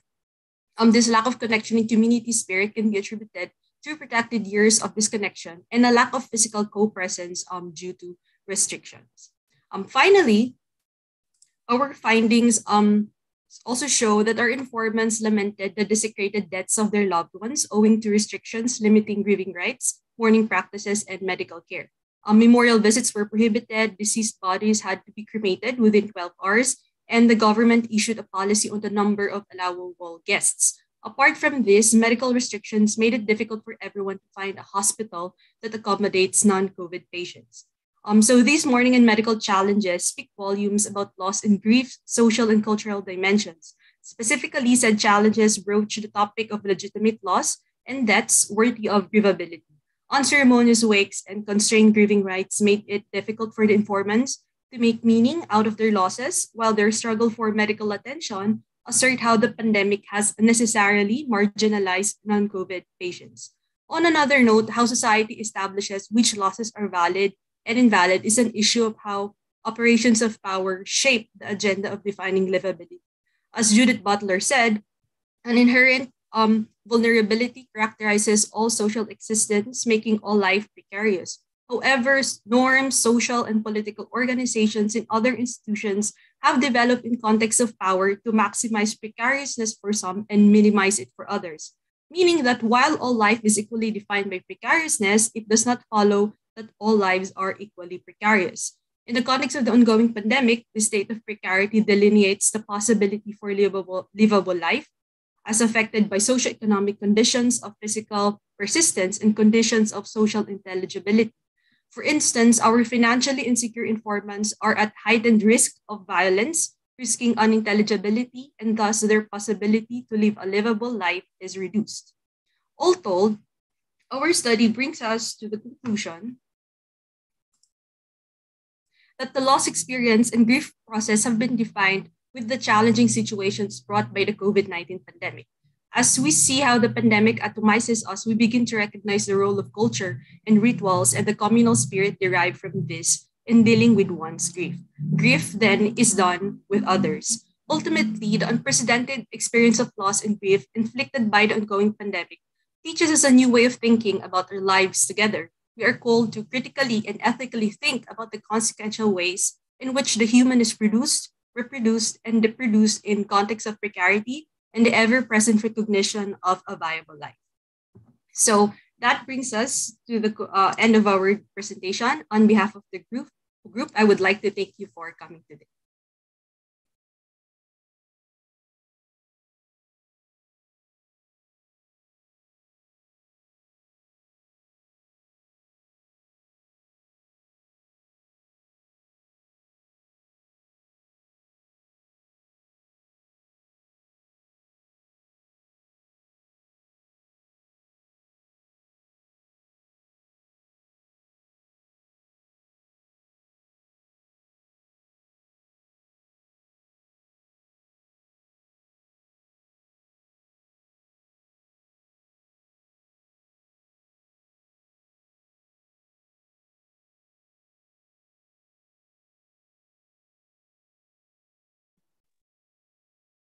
Any questions? Unfortunately, our second reviewer will be sending her questions on another time due to scheduling conflicts. So I guess we can proceed with Nicole's question. Okay, sige. So first, I just like to check if I'm coming in clearly because I can turn the video off naman if I'm like lagging or choppy or something. Is it okay? Yes. Okay. Okay, so first, thank you very much for having me on your panel. And then I'd also like to congratulate Noelle, Nina, and Karen. I think you all did really well. Putting research together at the best of times can be difficult, and your challenges were especially unique. So I think that you should all be very proud of yourselves. On the whole, I found your research comprehensive. Your methodology was very thorough, and your data was very rich. You explore and apply concepts like liminality and precarity, which I think are very interesting and very relevant, as we try to navigate like this new normal, actually much very liminal space where we in with the pandemic right now.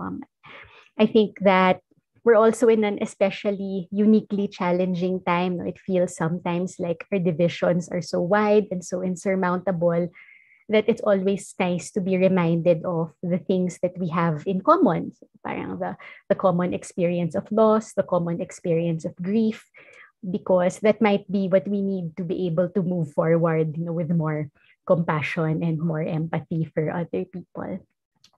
Okay, so for comments and follow-up questions, I have three major ones for you to consider to see if they can help strengthen your paper, because I hope that they can. I wrote them down. I hope it's okay so I don't ramble. So I will look at my notes constantly. And I think it's actually kind of funny because they kind of align with the theme of today's conference, which is identity, inequality, and institutions. Okay, so the first one on identity, I think your focus on college-age students is especially interesting. So your focus on essentially your peers is especially interesting. I think that your generation is in a very unique position at this time for both, planet and country, because you're at a time in your lives when you're confronted with many stressors and challenges. So yes, online learning is one of them, but there might also be other anxieties and concerns about what your future might look like or what will happen once you graduate, etc. You're also at the same time very engaged because you're digital natives. You can navigate that landscape of the internet and all those opportunities a lot more easily than, well, let's say my generation could. So I suggest that this context be discussed a little more thoroughly at the start. Like you devote a bit more time to talking about that context at the outset, especially because your data includes student-specific grief responses.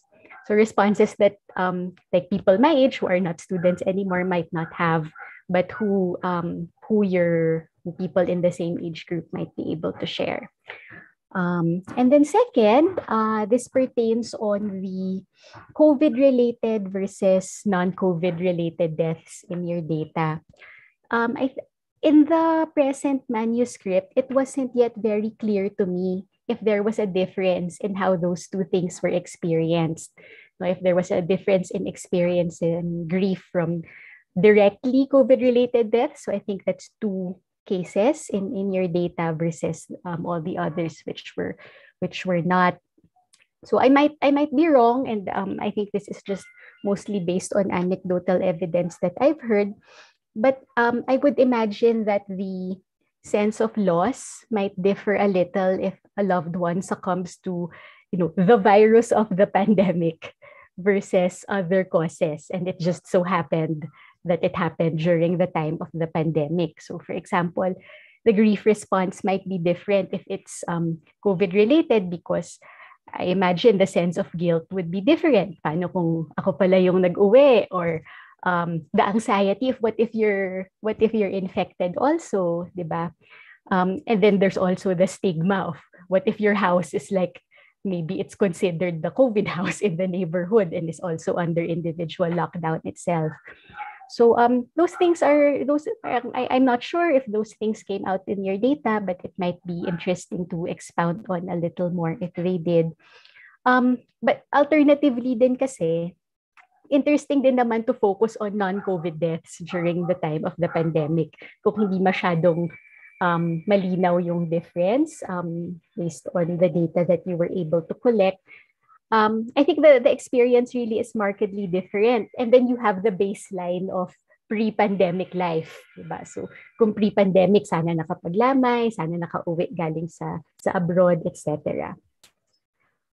So that brings me to the second theme of the conference, which is inequalities. So I think that there might be a need to support a few of the observations that you make further. So for example, on page 30, you talk about the marginalization of non-COVID patients because of the lack of hospital facilities that were open for them at the time. But at present, your manuscript only cites the experience of one respondent. I think that's a very big statement kasi, diba, that non-COVID patients feel marginalized, but the treatment is unequal at this time. So maybe you might need to support that with more literature or anecdotal evidence, or such as those that were raised in the earlier presentations also. And then lastly, so to the third theme of the conference, which is institutions, my third suggestion pertains to the recommendations. So I don't know, I think this might mostly be from my training from the policy side of things. But I think I'm always looking for how policy at any level can better be supported by good data and good research. So for your recommendations, I think I'd encourage you to also start thinking about how your findings can apply to policy, kahit at an institutional level. Because I think your findings have implications for things that schools and workplaces can better offer. So like time off, or social support within the workplace and the school. Ayun, I had a few other smaller comments, and then I'd be happy to send them separately if you think that they'll be helpful. But I think you all did a really good job, and I'm very happy to have been able to have the chance, to read your paper. Thank you. Thank you so much, Nicole, for your comments. And I think the research team has duly noted what are the necessary additions, revisions, and implications and policy. I think that's also very helpful as we apply and also maximize the potentials of this study. Now, first of all, I would like to thank Nicole for accepting the invitation on a relatively short notice and for coming up with a comprehensive review of the manuscript, despite your busy schedule, I reckon, Nicole. I would like to give Noelle, Nina, and Karen a chance to react in their own way to your comments with the time left given to them. Okay. Good morning po. Thank you again for accepting po to be our reviewer on a short notice, and we'll make sure to apply po your comments while we edit the paper po. To address po the COVID-related deaths with non-COVID-related deaths po, possibly po kasi we only interviewed one informant po with a COVID-related death. So perhaps future studies po can interview deaths due to COVID and probably compare it with deaths not due to COVID and deaths complicated by COVID. Just to add to what Nina said, our research po kasi was exploratory. So at first we were still navigating which kinds of losses are we going to include in the study. So what appeared were mostly non-COVID deaths po. So, and that one participant who experienced a COVID death with her loved one, unfortunately did not expound on that kind of loss. Parang what really affected her was the non-COVID deaths she experienced. So as Nina said po, I think it would be a good point of further discussion po to also include or also focus on COVID-19 deaths. To add lang din po siguro, like for the current manuscript, maybe we can focus po on how these non-COVID related deaths are like are not part of like the numbers and statistics that we usually see. So it's like how can we help on showing these life are publicly grievable too, and they deserve to be like have that public traces, especially for those who are left behind. Yeah, that's good. I think all of those are good points. You just need to say at the start na parang the study is exploratory and this is the data that we got for now. So, okay, parang okay naman lang yun.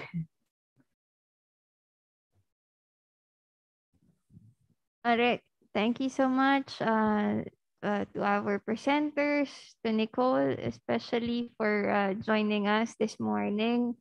Again, many notes for our revision stage, but congratulations once again to the research team for a successful presentation.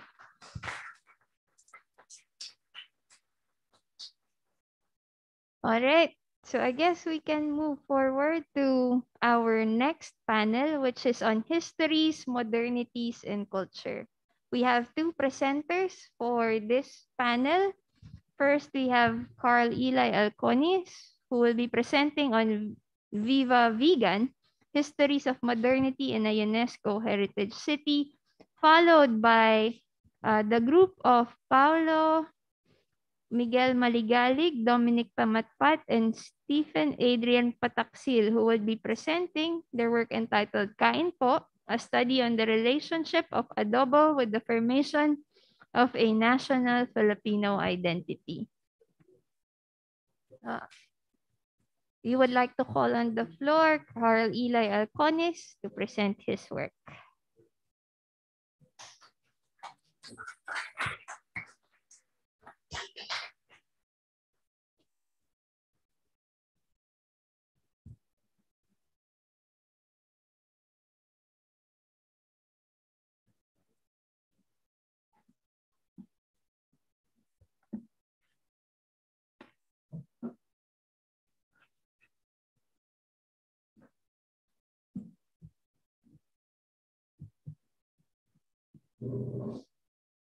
Hello. What is modernity in a city that builds its identity on its connection to the past? Good morning to everyone. Closer to the mic. Good morning to everyone. I am Carl Ida Alconis, and it's my pleasure to present to you today my thesis entitled Viva Vegan, Histories of Modernity in a UNESCO World Heritage City. I'll begin first by going through a brief overview of the background and the theory. I will then elaborate on the research problem and the methods taken to answer this problem. Then I will be discussing and analyzing the results before concluding. To begin, let's take a look at Vigan. Vigan is a city on the northwestern coast of the Philippines and the capital of the Ilocos Sur province. Both near the mouth of the Abra River, it has historically been a local urban center on the Ilocos coast. It was inscribed by UNESCO into the World Heritage List in 1999 for being the best preserved example of a European trading town in Asia.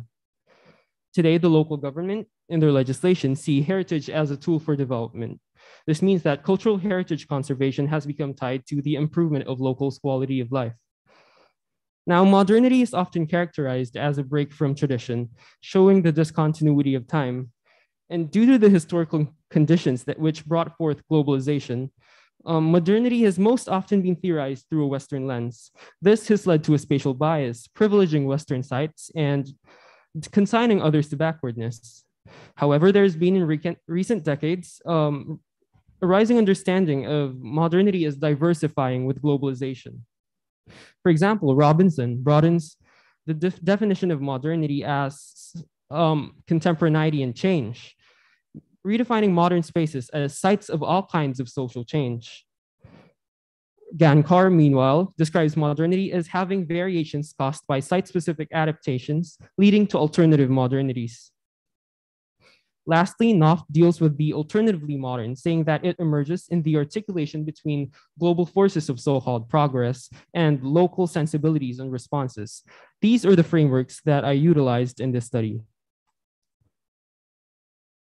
Often, world heritage and tradition are held opposite modernity. However, there are several ways by which society's preoccupation with heritage is actually rooted in modernity. For instance, heritage is being tied both to situations of crisis and decline and to situations of progress, which characterize the modern world. Heritage can also be seen as a mixing of the old and new. Especially in the global South, heritage is used to promote countries and to make them more visible internationally. Through heritage tourism, economic development is pursued within these nations and also causes the intensification of global flows and contact with the other. Considering this, the paper focuses on the question of modernity in a city which capitalizes on its historical significance. It aims to uncover how Vigan's population construct and understand modernity. It also, seeing modernity as contemporaneity and change, analyzes locals' experiences of change in the city since its World Heritage inscription as localized histories of modernity. I made use of unstructured interviews with 10 locals, including 7 residents and 3 members of Vigan's daytime population. I also interviewed 2 government representatives from the City Cultural Affairs and Tourism Office and the City Social Welfare and Development Office, as well as an anthropologist and an architect. The participants were reached through key local contacts. Interviews were then recorded, transcribed, and later analyzed for shared themes. Supporting documents were also procured from the City Engineering Office and the City Cultural Affairs and Tourism Office. Here we have a table of the different respondents, as well as the themes which they touched on in their interviews. Now, the interviews uncovered various themes among residents' contemporary experiences of the city. These include tourism and economic development, awareness of the city's value, shifting traditions, reconfiguration of public spaces, increasing interconnections, and conflicts arising with the recent changes. First, we have tourism and economic development. Among the interviewed locals, the change in contemporary Vigan is described with a view towards economic development. This is manifested in different things, such as experiences of growing chances for employment, infrastructure improvements, business establishments, and the fall of poverty incidents in the city. Now, this economic development in Vigan is connected by the locals and the experts to the emergence of the tourism industry. This is most prevalent in the experience of the workers interviewed.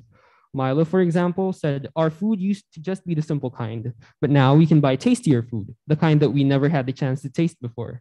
Here we see also a difference in how residents and workers described the progress experienced in Vigan.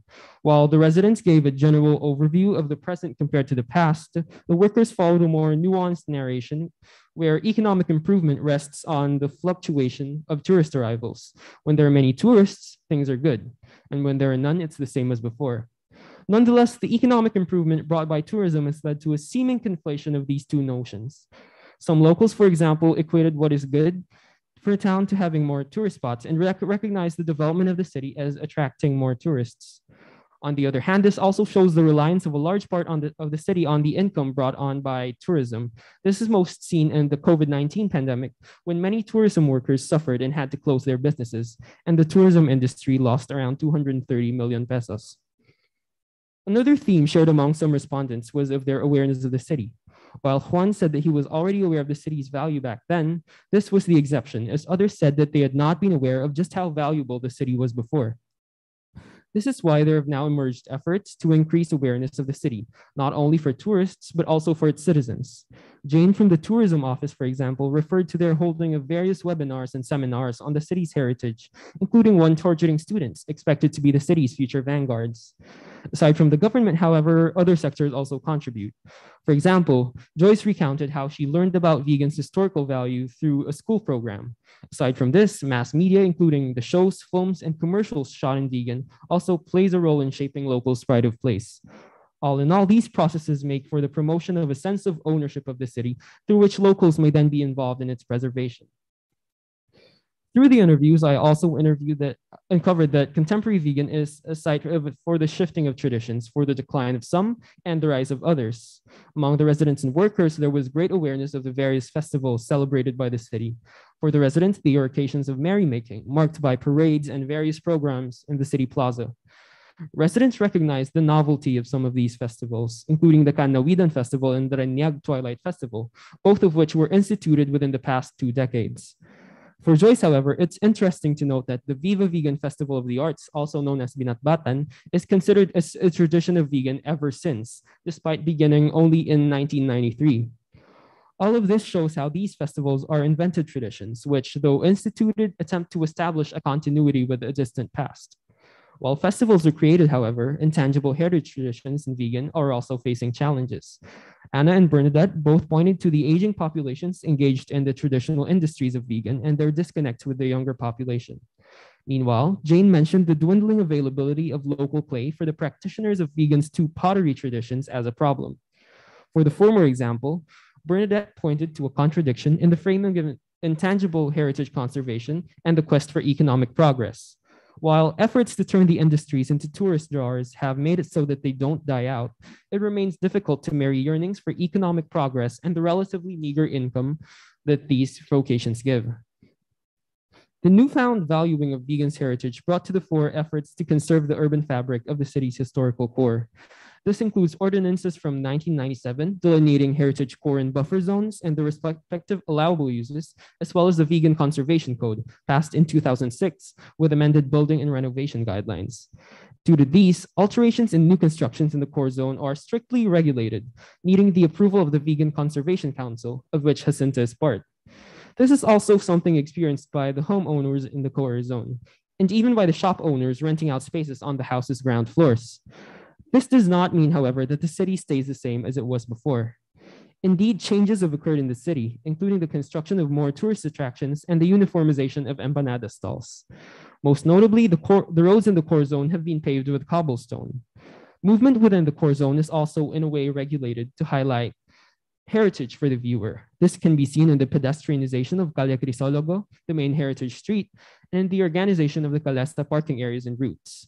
These phenomena display signs of the musealization of vegan's core zone, characterized first by the alteration of function seen in the conversion of areas to commercial zones for tourists, as well as of calesas from transportation for locals to a tourist attraction. Second, altered contexts seen in the explicit attempt to play up the history of vegan, such as the paving of the streets. And third, a new posture of admiration between the viewer and the city, seen in the tourists visiting vegan to experience heritage, and even in the selection of the pedestrianized area due to its spectacular view. In recent years, experiences of globalization and connection to places outside the locale have increased. This is seen first in the inclusion of vegan in networks of commodity exchange. Unlike before, souvenir vendors now source many of their wares from places beyond vegan. This includes the sourcing of crafts and paintings from Bicol and the use of mass-produced shirts. Meanwhile, vegan's own products are finding their way to other places through craft fairs. The most ubiquitous experience of globalization, however, is that of the encounter with tourists who have been growing in number. Many of the residents talked about some form of interaction with or observation of the tourist arrivals in vegan. Interestingly, they pointed out the new Seven Wonders city recognition as the catalyst for growing tourist arrivals. This is further supported by the statistical data, which shows a 242.52% growth of tourist arrivals from 2014, the year before the city's bid, to 2019. With the changes in the city, there have also been sites for tension and conflict. Among these is the rising expense of living in vegan. This includes higher taxes, pricier business permits, and more expensive commodities, which have brought on challenges for the residents. The imposition of strict rules on construction in the core zone may also cause conflict. As Regina alluded to, the expensiveness of the building materials required. Others may attempt to circumvent these guidelines, as Jacinta has noted, these actors coming into conflict with the Vegan Conservation Council. A prominent site for the generation of conflict is the interaction between locals and tourists due to heritage tourism. Among these, the residents spoke about the tourists taking over spaces which used to be available to them. Heavy traffic and a lack of parking space was also a cause for concern among the respondents, with some going as far as to compare them with the past, where there were less cars and according to them, life was simpler. Resource shortages have also hounded the city, especially when it comes to meat and vegetables during peak tourist seasons. The high volume of tourists inevitably leads to high volume of waste, which is something the city also grapples with. Joyce mentioned, for example, the garbage left behind after Holy Week events by the throngs of locals and tourists. These instances all point to a modernity which is fraught with tension. It's important to note, however, that despite these conflicts, the residents in the interviews highlighted the positive effects of heritage tourism on the economy. This shows just how pervasive the notions of economic progress have become in vegan. Indeed, it is this pervasiveness which must be acknowledged in our analysis of the data. Notions of progress vis-a-vis the past are prevalent when the residents speak about how vegan is improved, how it's developed, how it's grown. However, the uniqueness of modernity in vegan lies in the focus placed on cultural heritage conservation and heritage tourism as a means to this improvement. Indeed, we find in vegan the performance of heritage, of history, experienced both by tourists and locals. This is apparent in the guidelines to ensure even new buildings are in harmony with the historical core, in the pavement of cobblestone roads, in the invention of new traditions, and even in the raising of awareness of vegans' heritage. These measures have led to intensifying experiences of globalization, first through commodity exchange, but especially through tourism, which creates chances for the interaction between those from vegan and those from different places. This has also led to contradictions and conflict. The preservation of intangible heritage, for example, may find itself clashing with modern values that promote speed, efficiency, and homogenization. The increase of tourists has also caused some tension for the residents who now find themselves having to share the city and its limited resources with others. Overall, these show varied histories of change in the city. Different groups who interact with the city in different ways may have different experiences, as seen in how workers describe the city's economic development compared to residents. From all of this, we can see in vegan narratives of development connected with efforts to preserve and restore, a modernity which harnesses and constructs history to reach aspirations of improvement. Both affected by and affecting this conception of modernity, the local histories of change in vegan foreground economic development, increasing pride of place, invented traditions, musealization, intensifying experiences of globalization, and the navigation of tensions brought about by heritage tourism. Vegan, it appears, is not held in stasis, but is filled with the novelty and change which has come to define the modern city. Thank you very much. All right. Thank you so much for your presentation, Eli. I think the reviewers would be sending their comments later on, but I would also like to acknowledge the presence of your advisors, Dr. Alfred Pavlik and Dr. Rick Sarfuentes, who are here with us on site today. And I would turn over the mic to them first for a few comments in your presentation. Is this already live? And we will be opening the floor for questions from the audience online or on site also for questions. Thank you so much.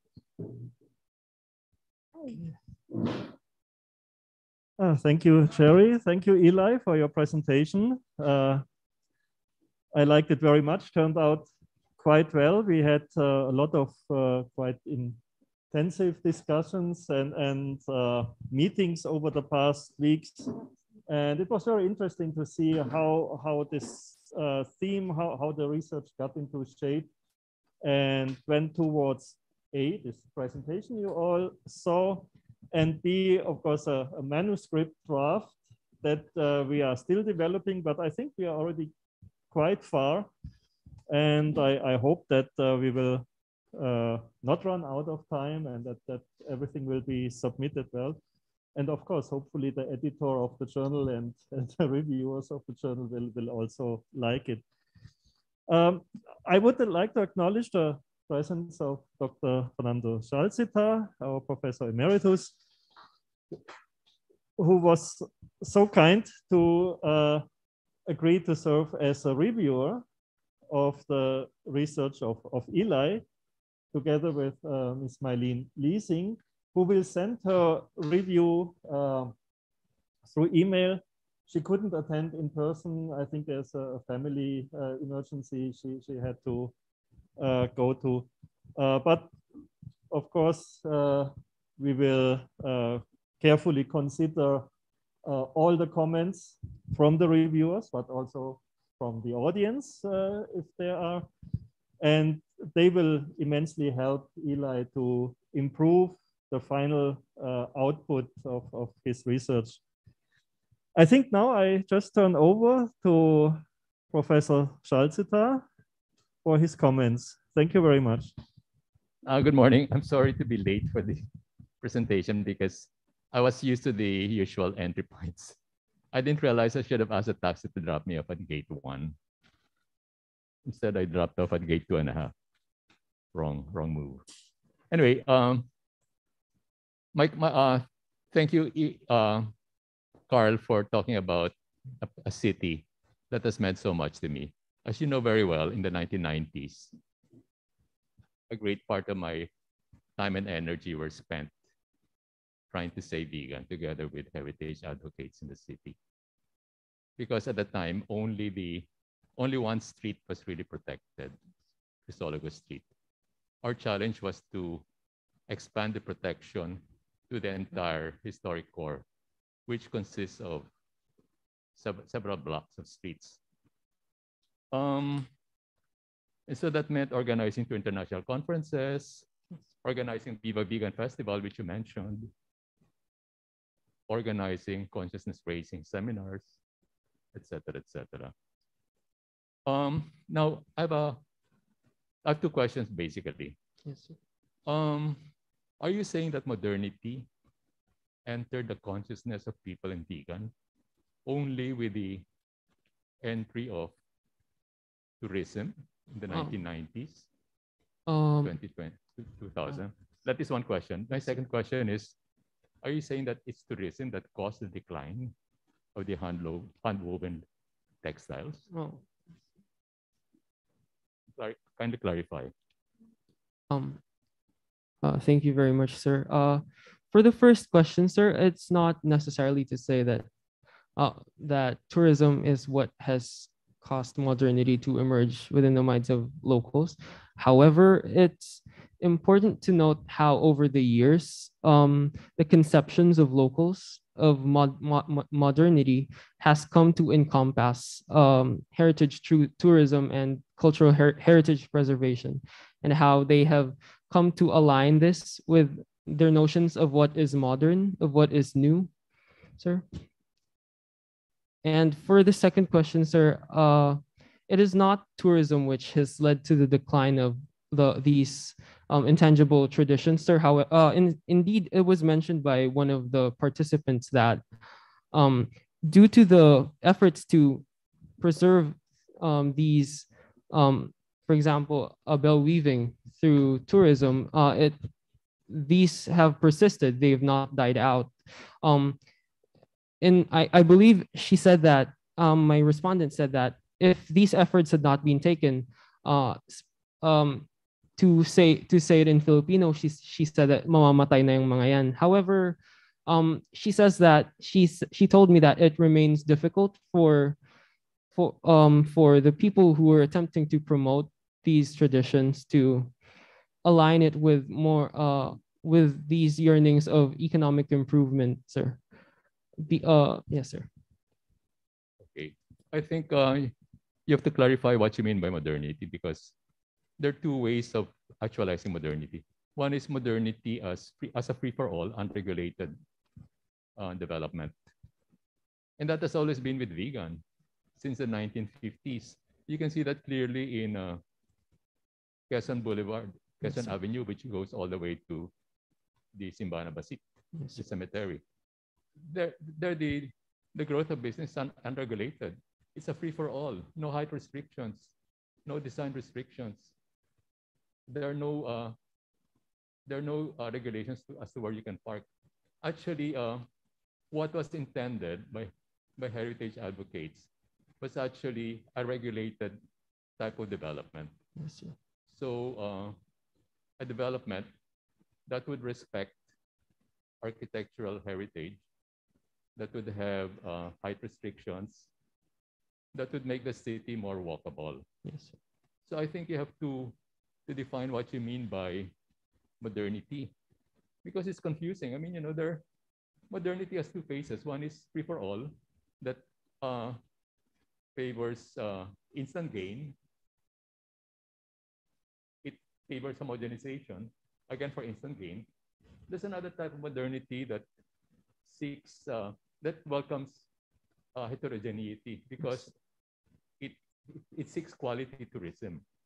It wants to develop a niche for a particular place, because as we know, the global market is highly competitive.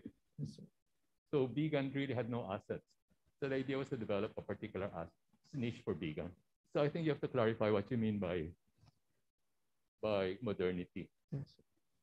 The second point is, I got confused because in at least 3 sections in your essay, you kept talking about the decline of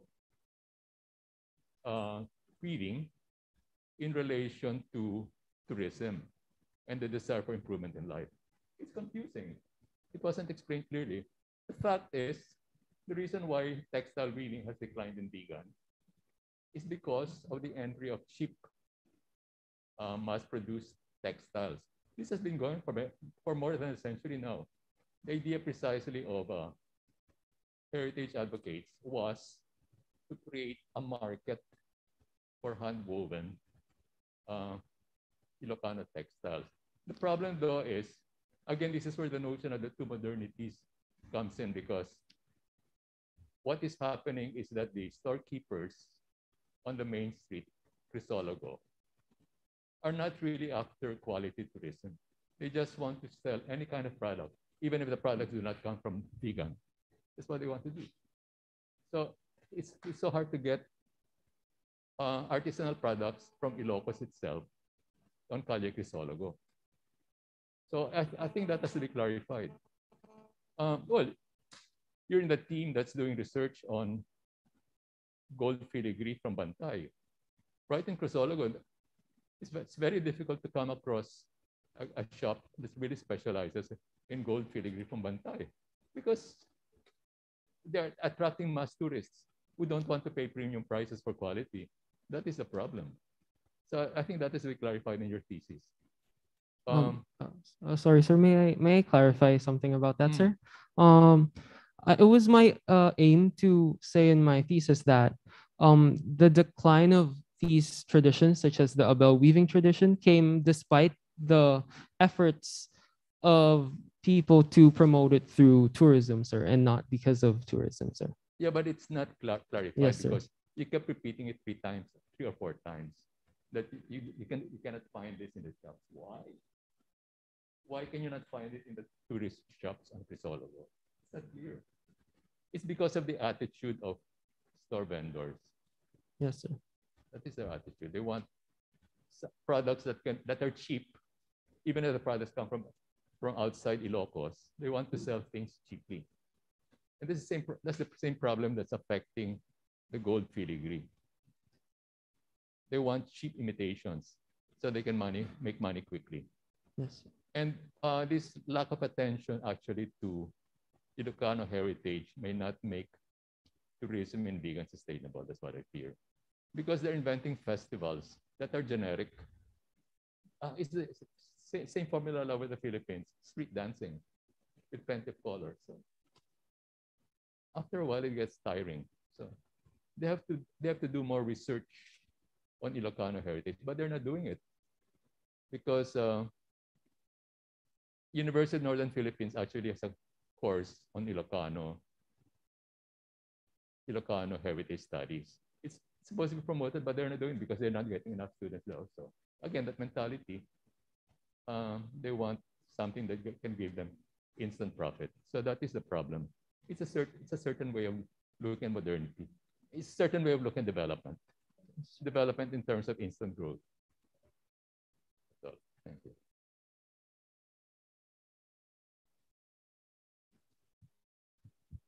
Thank you so much, Dr. Shalsita. Any response to the comments? I would like most of all to thank Dr. Zialsita for these comments and suggestions, as these are all very important things to consider.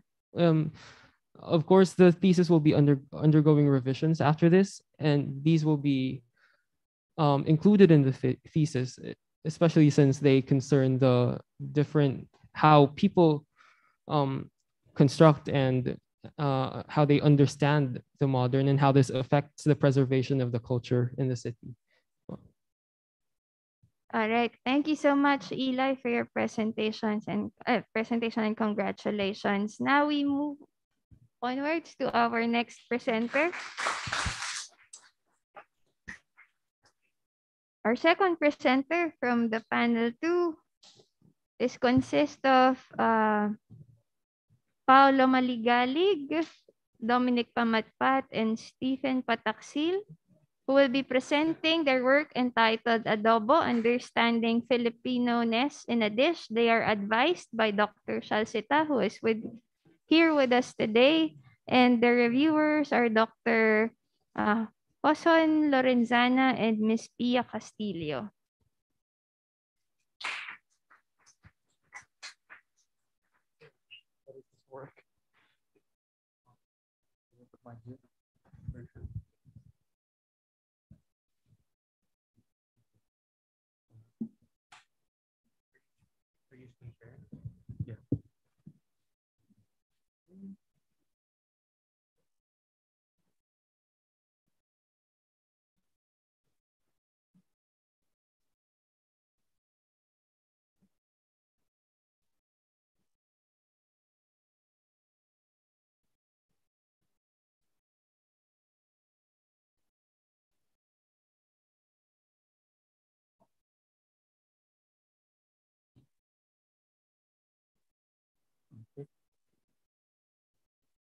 Good.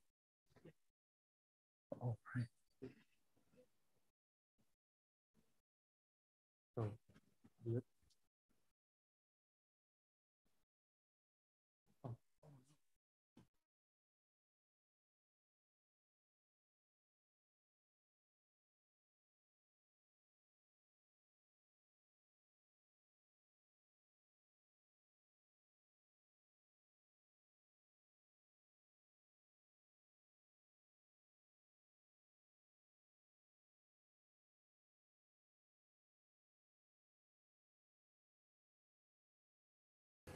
Good day, I'm Virtual Paolo, and physically presenting today are my group mates Stephen Pataksil and Dominic Pamatman.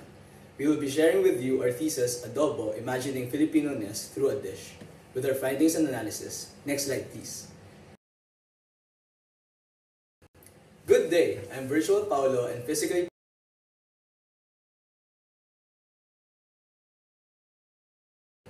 the contents of our presentation are the following.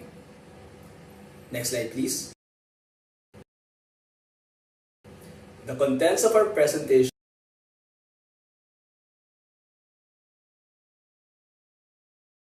The Philippines has a naturally rich and diverse culture. With that being said, we aim to understand how Filipinos form an idea of their national identity, which unites them despite the diversity.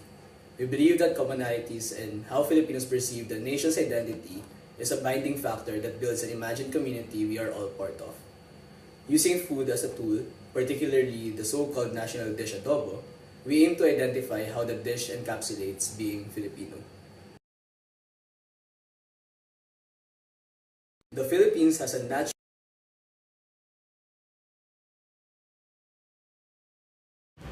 So for the significance of the study, we hope to really understand what makes a nation and how we experience this.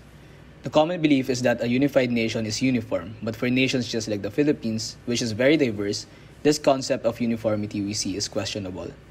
So we'll try to determine how, despite these differences that come with diversity, do we see us part of one unified nation. In and through our differences, what commonalities do we think, recognize, and feel within ourselves that links us, connects us, and brings us together? For adobo, what is that one taste or feeling about the dish that makes us all have in common?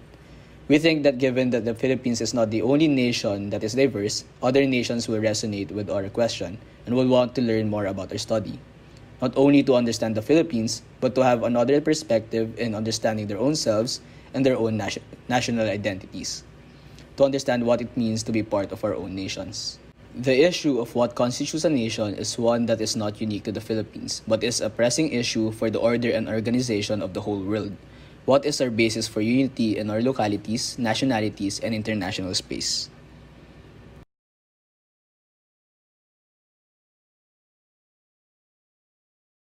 For our research questions and objectives, our main thesis question is how do Filipinos define their identity in and through adobo? Despite wide variations in taste and preparations, many Filipinos believe that adobo is the national dish. Why do they believe this to be so? And how do they define Filipino-ness through food? Next slide, please. For our research,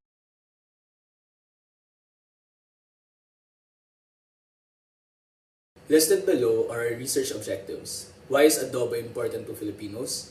How does cooking adobo dramatize being a Filipino? And how do Filipinos conceive of themselves as members of an imagined Filipino community?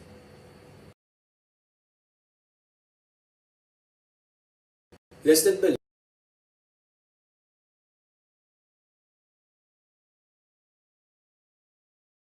into this because our study is very theory heavy, so please bear with me. Next slide, please. Okay, so 3 overall themes came out as we perused through existing literature regarding nationhood, culture, and food and identity. So firstly, existing literature describes nationhood based on 2 perspectives. The first is an objective or object-centered approach usually found in social studies textbooks distributed across Philippine elementary and high schools. So a good example of this would be the idea of isang bansa, isang lahi, with lahi or race being the object of focus. So we decided, however, to take a more subject-centered approach. So the approach we chose is based mainly on Benedict Anderson's Imagined Communities. In this work, he describes being part of a nation as more of a feeling of participation or belonging. What this means is that the subjects will be the ones to define the commonalities they use to identify with each other. More so demonstrate that what is national cannot necessarily be pinned down to a single definition because we have to be as inclusive as possible in our study, especially in the case of the Philippines, which is a very diverse country. So the idea of the nation as imagined is also central here because, for example, me as a Tagalog from Manila, I'm still capable of identifying myself with an Ilocano from Ilocos as both Filipino, even if we may essentially never meet and may be very, very different as people. So the commonalities I would identify would then be purely subjective and purely up to me. So this also showcases Ernest Renan's idea of a national spirit, with it also taking root in a more subject-centered point of view. So overall, this approach is the most inclusive and what we deem the most appropriate for our study. Secondly, defining what can be considered Filipino also has 2 approaches. First is the indigenous approach, again, mostly found in textbooks, that attempt to define Filipino culture essentially as the culture of our ancestors or yung kultura ng mga ninuno. So this approach, although valid, is kind of purist. So we decided to take again a second perspective of culture as dynamic. So this is the perspective shared by authors such as Niels Mulder, Nick Joaquin, and Father Bernard, who look at culture as something that evolves. So it encourages an approach that is more contemporary because it allows us to take into account what our participants think it means to be Filipino in the modern day. A value that actually becomes more critical in the latter portions of our paper is the value of pakikisama. So we chose to take a look at this value as a theme because Frank Lynch essentially defines it as acting with sensitivity to others' feelings.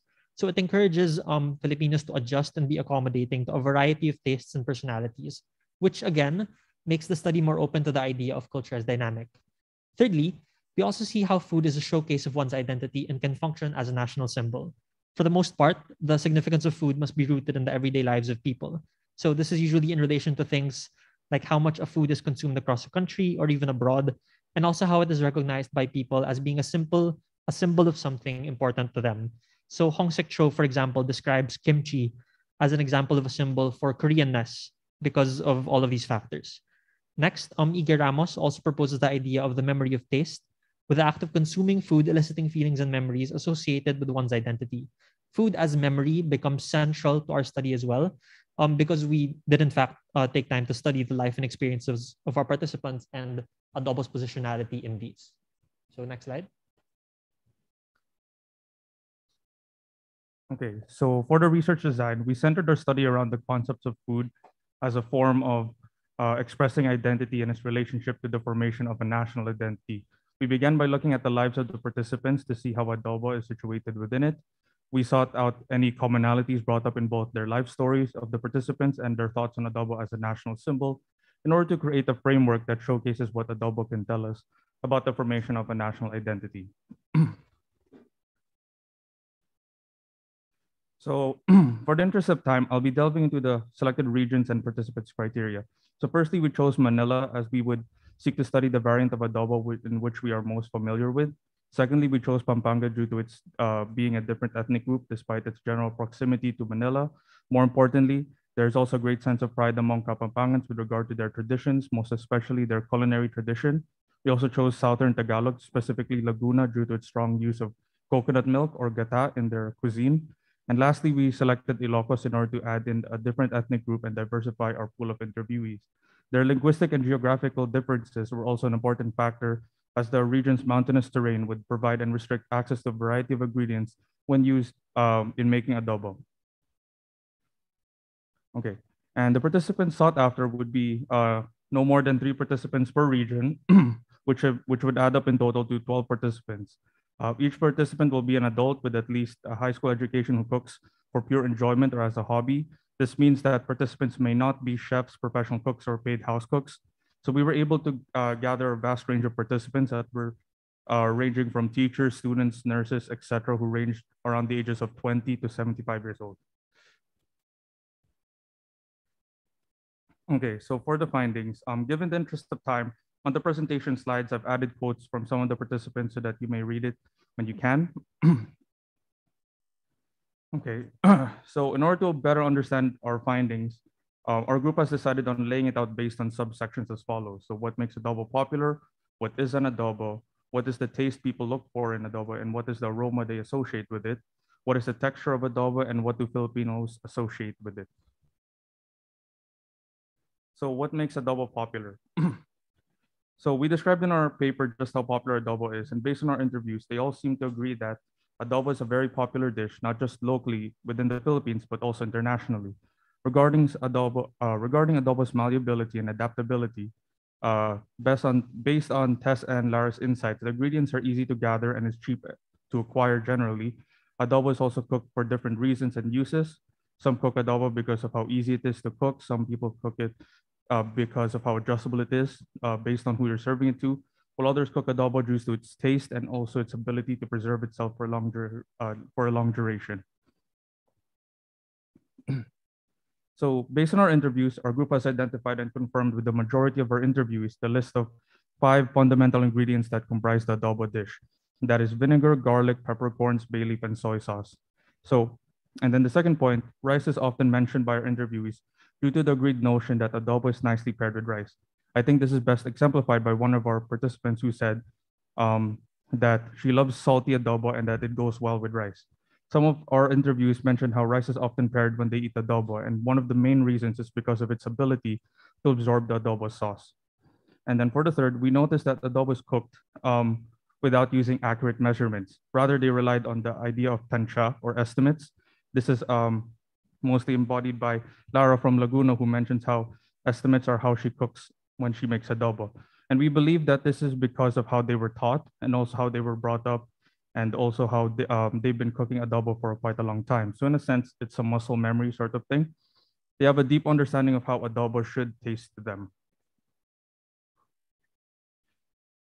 So what is the taste people look for in adobo? In order to present this section, our group thought it would be best if we organized it based on 4 regions that we got our participants from. So from Ilocos, Ellie says that salty adobo with rice go well together, as mentioned earlier. While on the other hand, LJ says that he doesn't want it too salty, rather just wants it enough to flavored the meat and the sauce. While there's also, on the other hand, Liza, who mentions an Ilocano version of adobo, which is more sour in taste, wherein she says that she likes adobos where you can taste the sourness. In Pampanga, the taste profile is based on RJ, and it's summarized by him, where the taste is more on balanced side, not too salty, not too sour, where you can taste all three aspects. For Laguna, it's predominantly mentioned by Tess and Lara, but they both seek out the sour taste. But it was also Tess who mentioned having a little bit of everything, so somewhat also of a balanced taste. Manila's taste preferences are kind of similar to Laguna's, wherein they seek a sourness taste. Here we got Wendell, who mentions that adobo for him needs to taste sour. It was also Wendell who said that we as people have different tastes. Sometimes we like salty, sometimes we like sweet. So based on our understanding, there isn't a definite taste when it comes to a region's preferences, and we believe that that's all right. It showcases to us just how diverse we are, despite even coming from the same regions or even from the same country. So what aroma do they associate with adobo? Aroma is an important aspect to any dish when one is serving to other people. LJ from Ilocos mentions how important the sense of smell is. He says, I think it has to have a lot of aromatics. It has to be very appetizing just from the smell alone. So based on what our participants have said, there's only usually one aroma that they mostly look for, and that is the garlicky aroma. Wendell mentions that it is meant to be crushed so that it can enhance the taste while also enhancing the aroma that comes with it. And we see now that it's understandable why garlic is one of the most common and sought after ingredients in an adobo dish's composition, because not only does it supply flavor, but it also enhances the aroma. So what is the texture of adobo? An interesting aspect of adobo that we encountered was the texture of it. And the textures that stood out the most were saucy, oily, dry, soft, and crunchy. And all of them have their various reasons for use. So the crunchy and soft adobo was mentioned mostly by Wendell from Manila.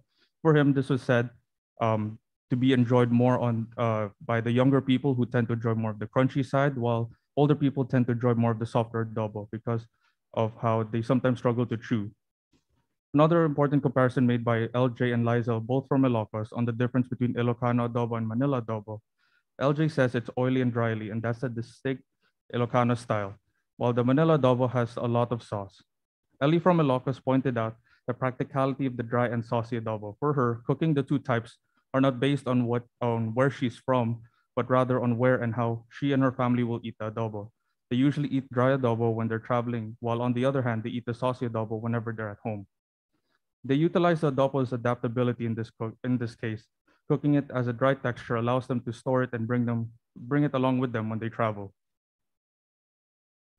Okay, so what do Filipinos associate adobo with? So we asked our participants, why do you like to cook? And they all gave very colorful answers. And after listening to all of them, we saw that Filipinos associate adobo with two concepts. That's memory and pakikisama. As we all know, food has the ability to bring back memories of the past. And in Ellie's case, it is her comfort food because whenever she eats adobo, she remembers her 10-hour trips that she would take with her family.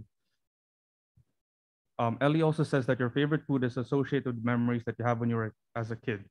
It needs to have a kick somewhere in your memory. While for pakikisama, it's very hard to please the Filipino taste, and yet we still try.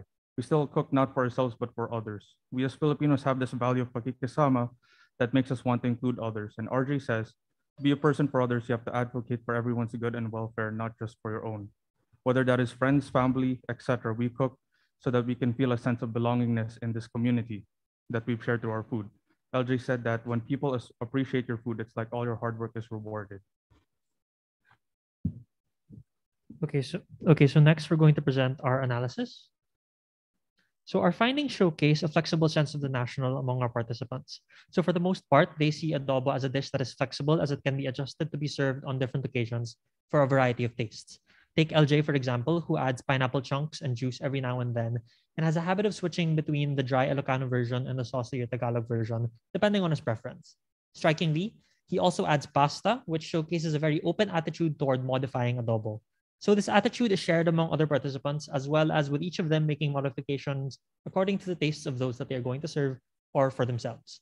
So there is, however, a recognition of the 5 basic ingredients. When looked at, however, through the lens of Anderson, we see how the modifications do not necessarily take away from adobo's identity, but simply add on to it through adding more variants. Even in cases where ingredients are replaced, such as that of Lara, who replaces suka or vinegar with sinigang mix to increase sourness, this version can still be recognized as a legitimate adobo despite replacing an ingredient. So when asked to describe what it means to be Filipino, we got a host of answers ranging from Filipinos as adaptable to Filipinos being simply whoever is officially a citizen under the charter. So this showcases Renan's idea of a national spirit as the participants acknowledge the idea of a Filipino community, but their answers varied. So participants also demonstrated an interest in variants of adobo not their own, such as RJ, who spoke about wanting to try a version of adobo made with gata. So this showcases the kind of national consciousness which Anderson describes. Even in the case of LJ, who was our sole participant that disagreed with adobo being a national dish, he cites that Filipinos in the mountainous regions might not have access to some of these ingredients. So even if he disagrees with the rest of the group, he still demonstrates that same national consciousness. Next slide, sorry. Okay, so next slide. Okay. We also found that pakikisama played a major role in how our participants viewed adobo on 2 levels. Firstly, on an individual scale, its malleability as a dish allows it to be a tool for cooks to adjust the varying tastes and palates of the people they're trying to serve. This means that no one will be left out when they serve the dish. RJ from Pampanga, for example, describes how he sometimes takes away the oregano he uses in his adobo while serving his cousins who do not necessarily like oregano.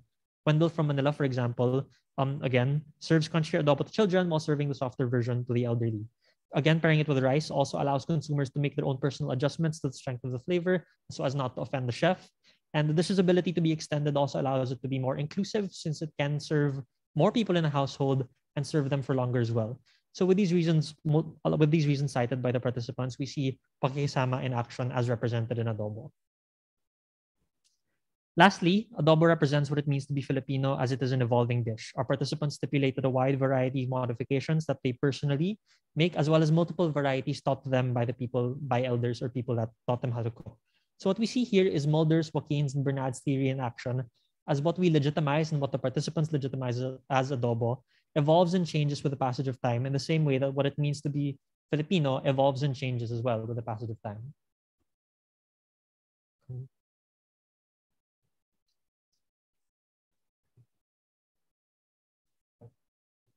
Yeah, go ahead.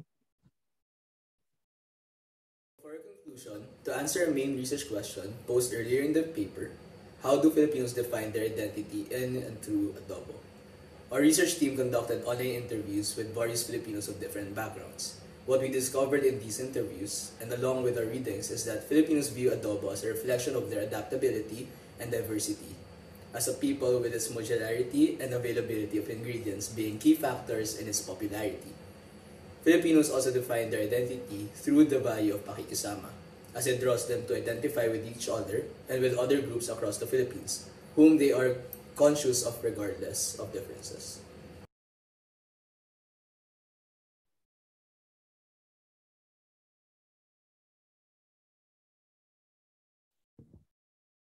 Thank you so much. That ends the presentation.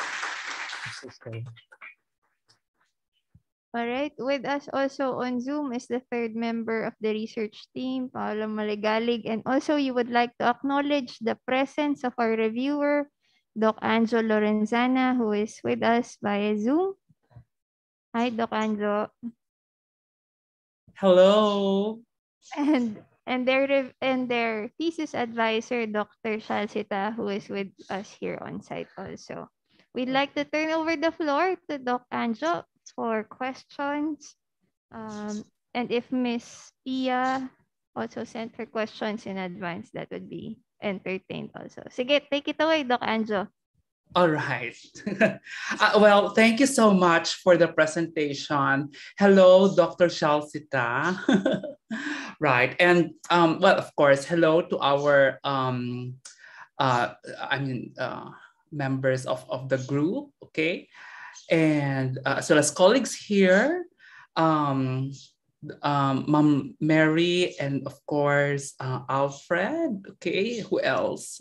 Jessie and Glenda and Cherry and Ma'am Bernie. And of course, to my students. Well, you know, anthropology is about kinship and we should establish kinship all the time, okay? And so we celebrate the thesis today. It's about lunch, by the way. So I think it is the most befitting topic. So we will all have, not just a lively conversation before we declare, whether the students pass or fail, but, and a hearty lunch to celebrate for that matter. Okay, so let me approach your work critically first, and then later, as part of the larger conversation on Filipino identity. Okay, now when I say critically, so let us look back during the proposal stage. Okay, so I was looking for certain kinds of parang developments in your work, and in the proposal stage, one of my comments was a better conceptualization of the relationship between food and national identity. So based on the manuscript, there is a discussion on how national identities are actually constituted via Gellner, ideas of Gellner, Anderson, and of course, our local thinkers. So you quoted Hilda Cordero Fernando, Nick Joaquin, and Father Bernard. Where's the connection to food? How does food, contribute to national identity? Yeah. Theoretically speaking.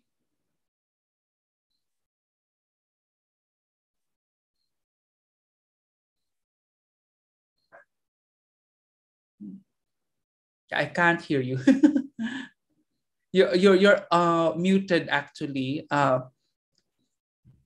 Paula Maligalig, you're muted, and then the other two are also muted. Yeah, so you should unmute your microphones from, yes, now I can hear. Okay.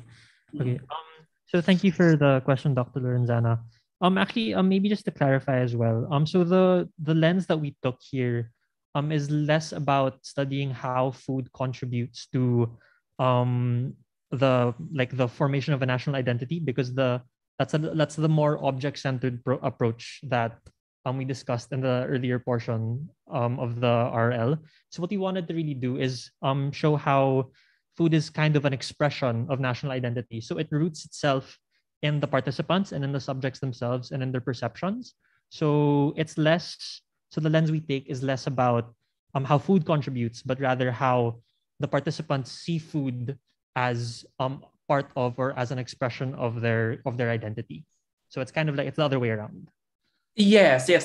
So the reason why I asked is because it's not clear in the manuscript. Right? So that has to be made clear.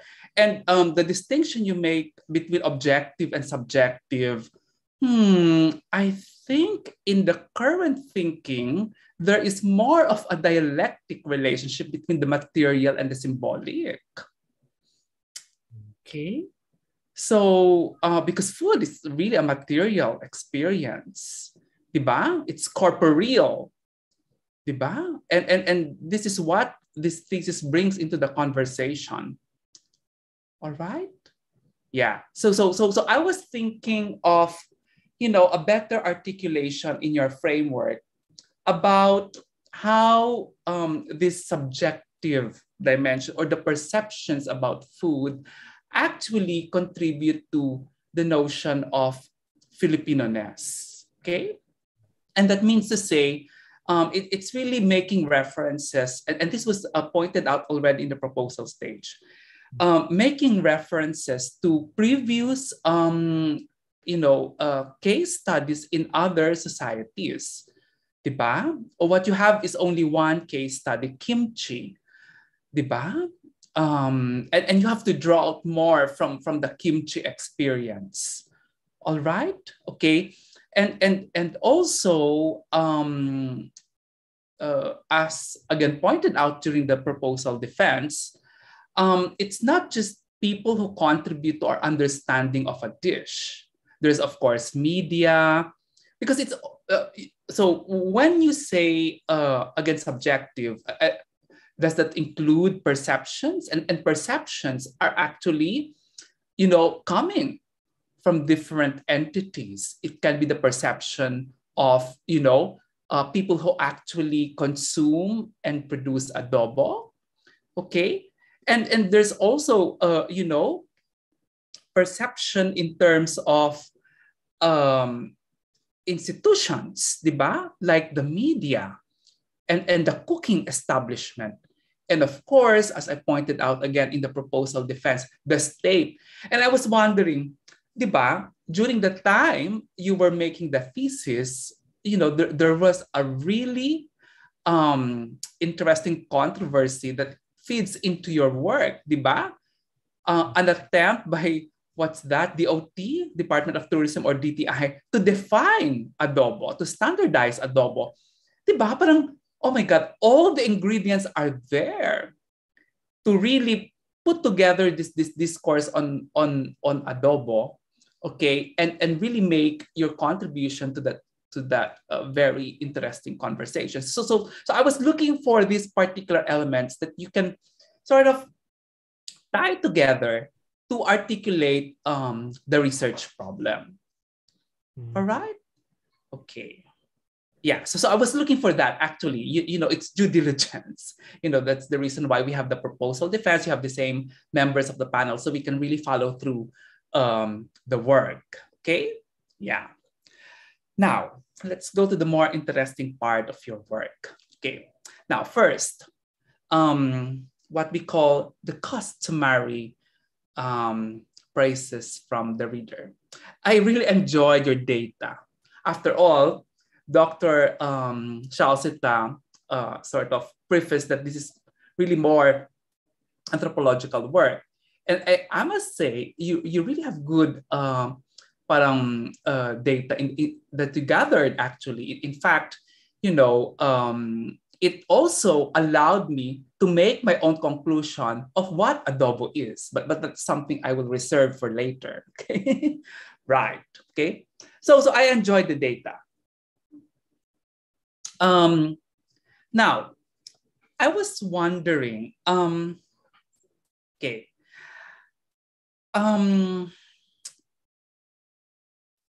Well, it's a limitation of your work, okay, to confine your respondents to Pampanga, Laguna, Ilocos, if I'm correct. Yeah?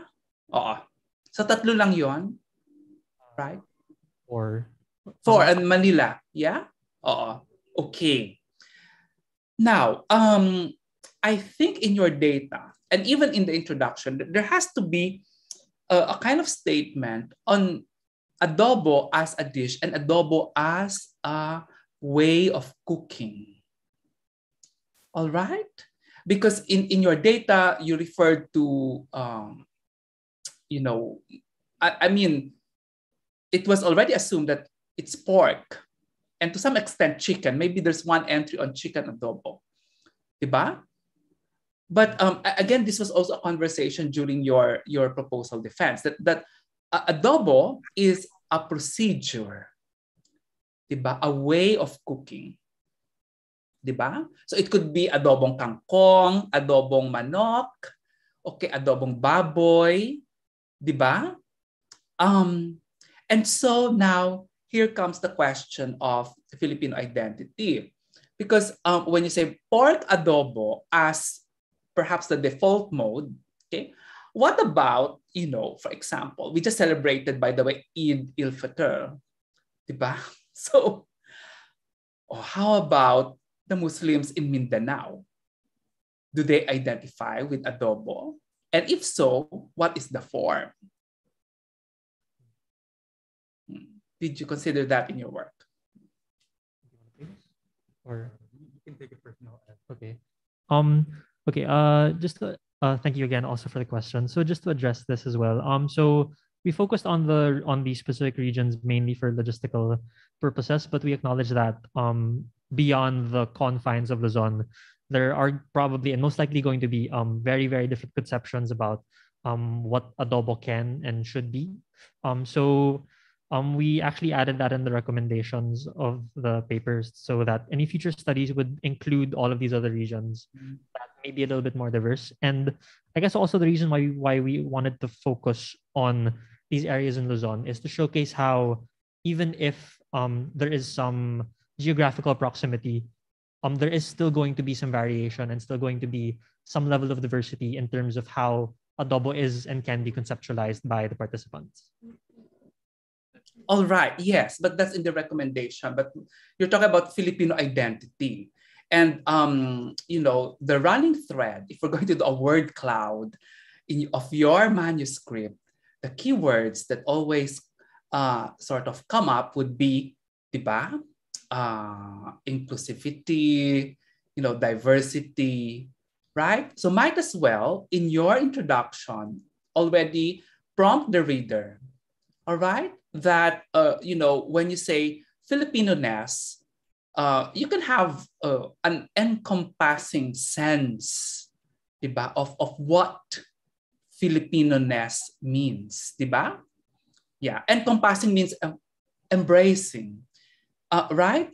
Because this concept of national identity is really hard to pin down unless you set the parameters, right, from the start. And when it comes to Philippine identity, you know how it is contested, right? And by default, I think you're taking a more inclusive stance on what Filipino-ness is, diba? So at least, to acknowledge that there are variations, okay, that extend beyond pork, okay, then might as well consider that, there could be adobo variations as a cooking method, right? In Mindanao. The reason why I'm saying this is, there is this dish cooked in adobo style that is so popular in Maguindanao, and of course by extension in other Muslim places. Okay, and it's so delicious. You call they use goat meat, diba? Where is Joel? My God, he should know this, diba? Oo nga, ang sarap-sarap nito. Whenever I visit Maguindanao, I always look for this dish. Oo nga, ang sarap-sarap. So, but it's mixed with other spices like I think turmeric. It gives that yellow color, right? It's adobo with turmeric, diba? Okay. So you're on. So okay, because this is an ethnographic paper, so we should be sensitive, to the variations. Okay, right? And the discussion should be woven into the narrative or the essay of what adobo is. Even if your focus is on the Luzon construction of adobo, there has to be this acknowledgement of the other variations, okay, because of course that's the way we think in anthropology, right? So to be encompassing, okay? So it's really a balance between the focus, okay, and then of course, the context in which this case studies is being sort of investigated, okay. So there, okay, on how you are, I think the points that I am emphasizing in this, oral examination, okay, are these sort of parang discussions that need to be present in order to further contextualize your findings, because like what I told you earlier, yeah, even if the quotes are short, they're quite substantial. Okay, so I think that's something commendable in your work. Okay, right. So again, the other question before I turn over to Ma'am Pia. Okay, I wonder if she's here. Yeah. The other question has to do with okay, the way you interviewed your participants. Okay, because again, this is something that relates to my earlier question on how you are thinking about adobo in relation to Filipino-ness. Okay, so did you actually ask questions first about the dish, or did you actually ask questions about the dish and being Filipino? What's the order of your questioning?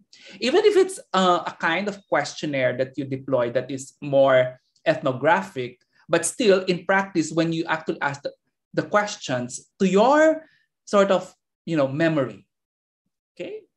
What was the order? So the order was first asking them about their experiences about adobo, like how they would learn to cook it, generally questions about the dish. The latter portion, however, is where we really delved into, we asked them questions like, what comes into your mind when you hear the phrase Filipino identity? So we tried to be more explicit when it came to studying Filipino identity in the latter portion of the interviews. Right. In the first question, did they already mention adobo being something Filipino or what? So how do I put this? So at the beginning of the interviews, we asked them first what their memories regarding adobo are, and then we asked them to peruse whether or not they might consider it as a national dish. So most of them did agree with it. However, we did have one or two participants that disagreed with it being a national dish. So we went for a more personal approach at first, and then we started to try to integrate concepts that might be a little harder to grasp. Like once they got comfortable, once they were more willing to share their own personal experiences, and once they might be more willing to give us more explicit answers with regard to higher concepts. Right. So there it is. I was looking for a discussion on people who disagreed. Okay, and why? That is really productive.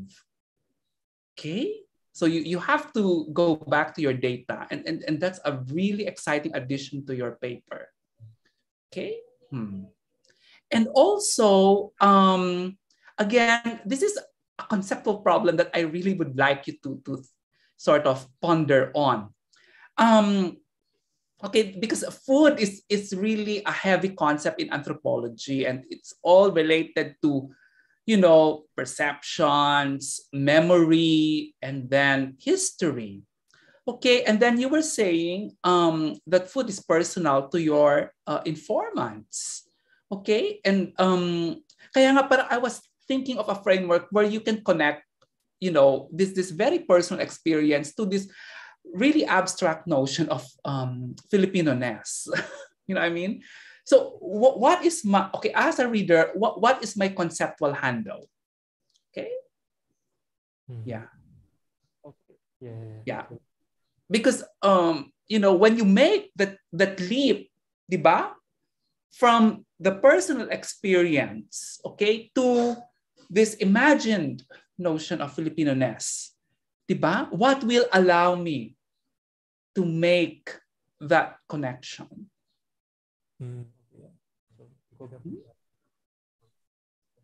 RL and going back to the data. Yeah.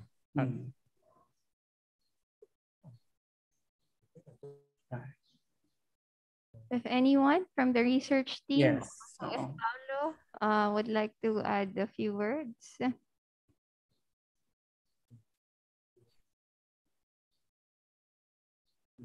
Okay, Stephen. Okay. I guess I can answer this also. Yeah. So we'll be sure to make sure to add that, especially in our review-related literature, to maybe kind of expand it more to include all of those other perspectives, and we'll be sure to also to go back to our data so that maybe we can try to peruse more our interviewee who did actually like contrast, compare, or like did actually disagree with everyone else. So we'll be sure to go back to that as well and apply it to the following revision. Right. Okay. Yeah, that's all for now. Doc Maybe Anjo. thank you so much. We would also like to read a question from the chat box from Dr. Roseli. Interesting presentation. However, you've not mentioned the debated contention that adobo was inherited as part of Spanish cuisine, but elaborated upon. How do you factor the alleged Spanish dimension into the notion of Filipino-ness or national identity? There's been several disparate observations on national identity. One of the sources of usually friendly but often impassioned debate among Filipino ethnic group is their representation of a particular dish. Example given, adobo, as the legitimate or best version. So diversity is emphasized here in the imagined national taste context. Further, why no mention of government's attempt to standardize adobo as the national, the Filipino identity? Finally, an interesting study would be how the adobo diaspora treats adobo as a key defining identity. The dish, at least, is what Filipino mothers apparently make sure their Fil-Am or Fil-European daughters learn to cook. So yon, any comments on the Spanish dimension if we are going to summarize? How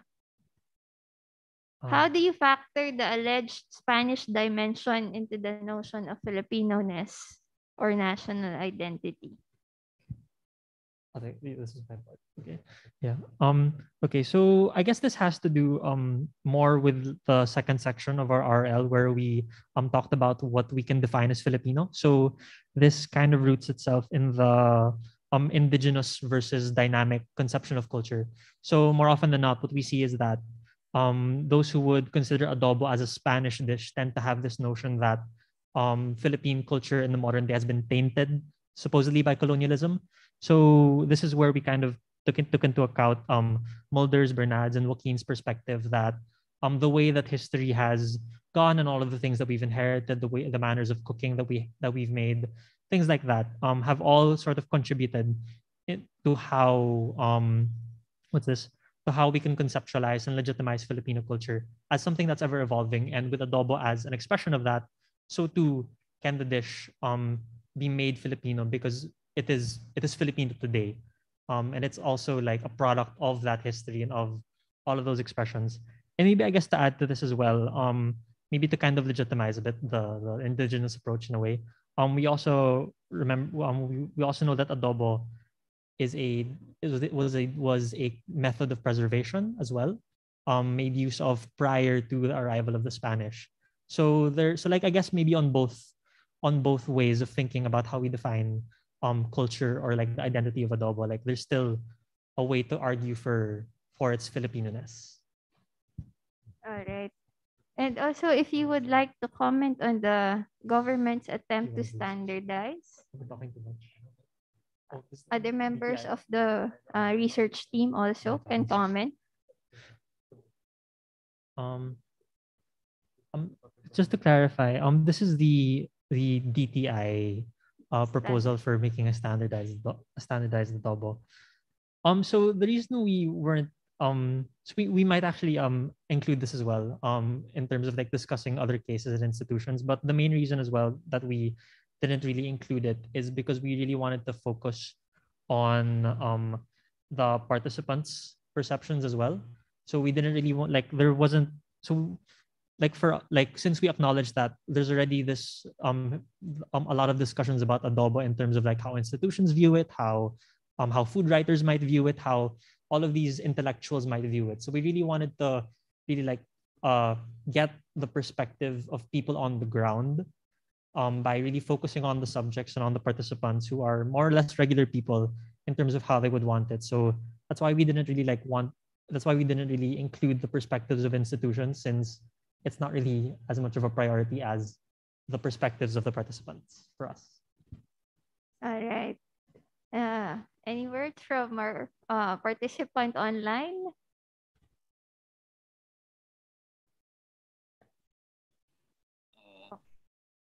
Another comment from, sorry, go ahead, Paulo. No, I think Dom said it all.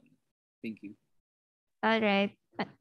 Another comment, the ridicule online that met the DTI attempt reinforces your view that adobo is a diverse expression of Filipino-ness.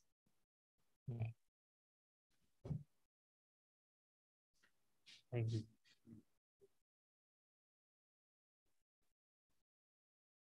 All right. I think Miss Pia would be sending her comments na lang to you on a much later time. But thank you so much, Doc Anjo, Dr. Salsita with us here, and members of the research team. Congratulations and thank you. I arrived, by the way, I would just apologize.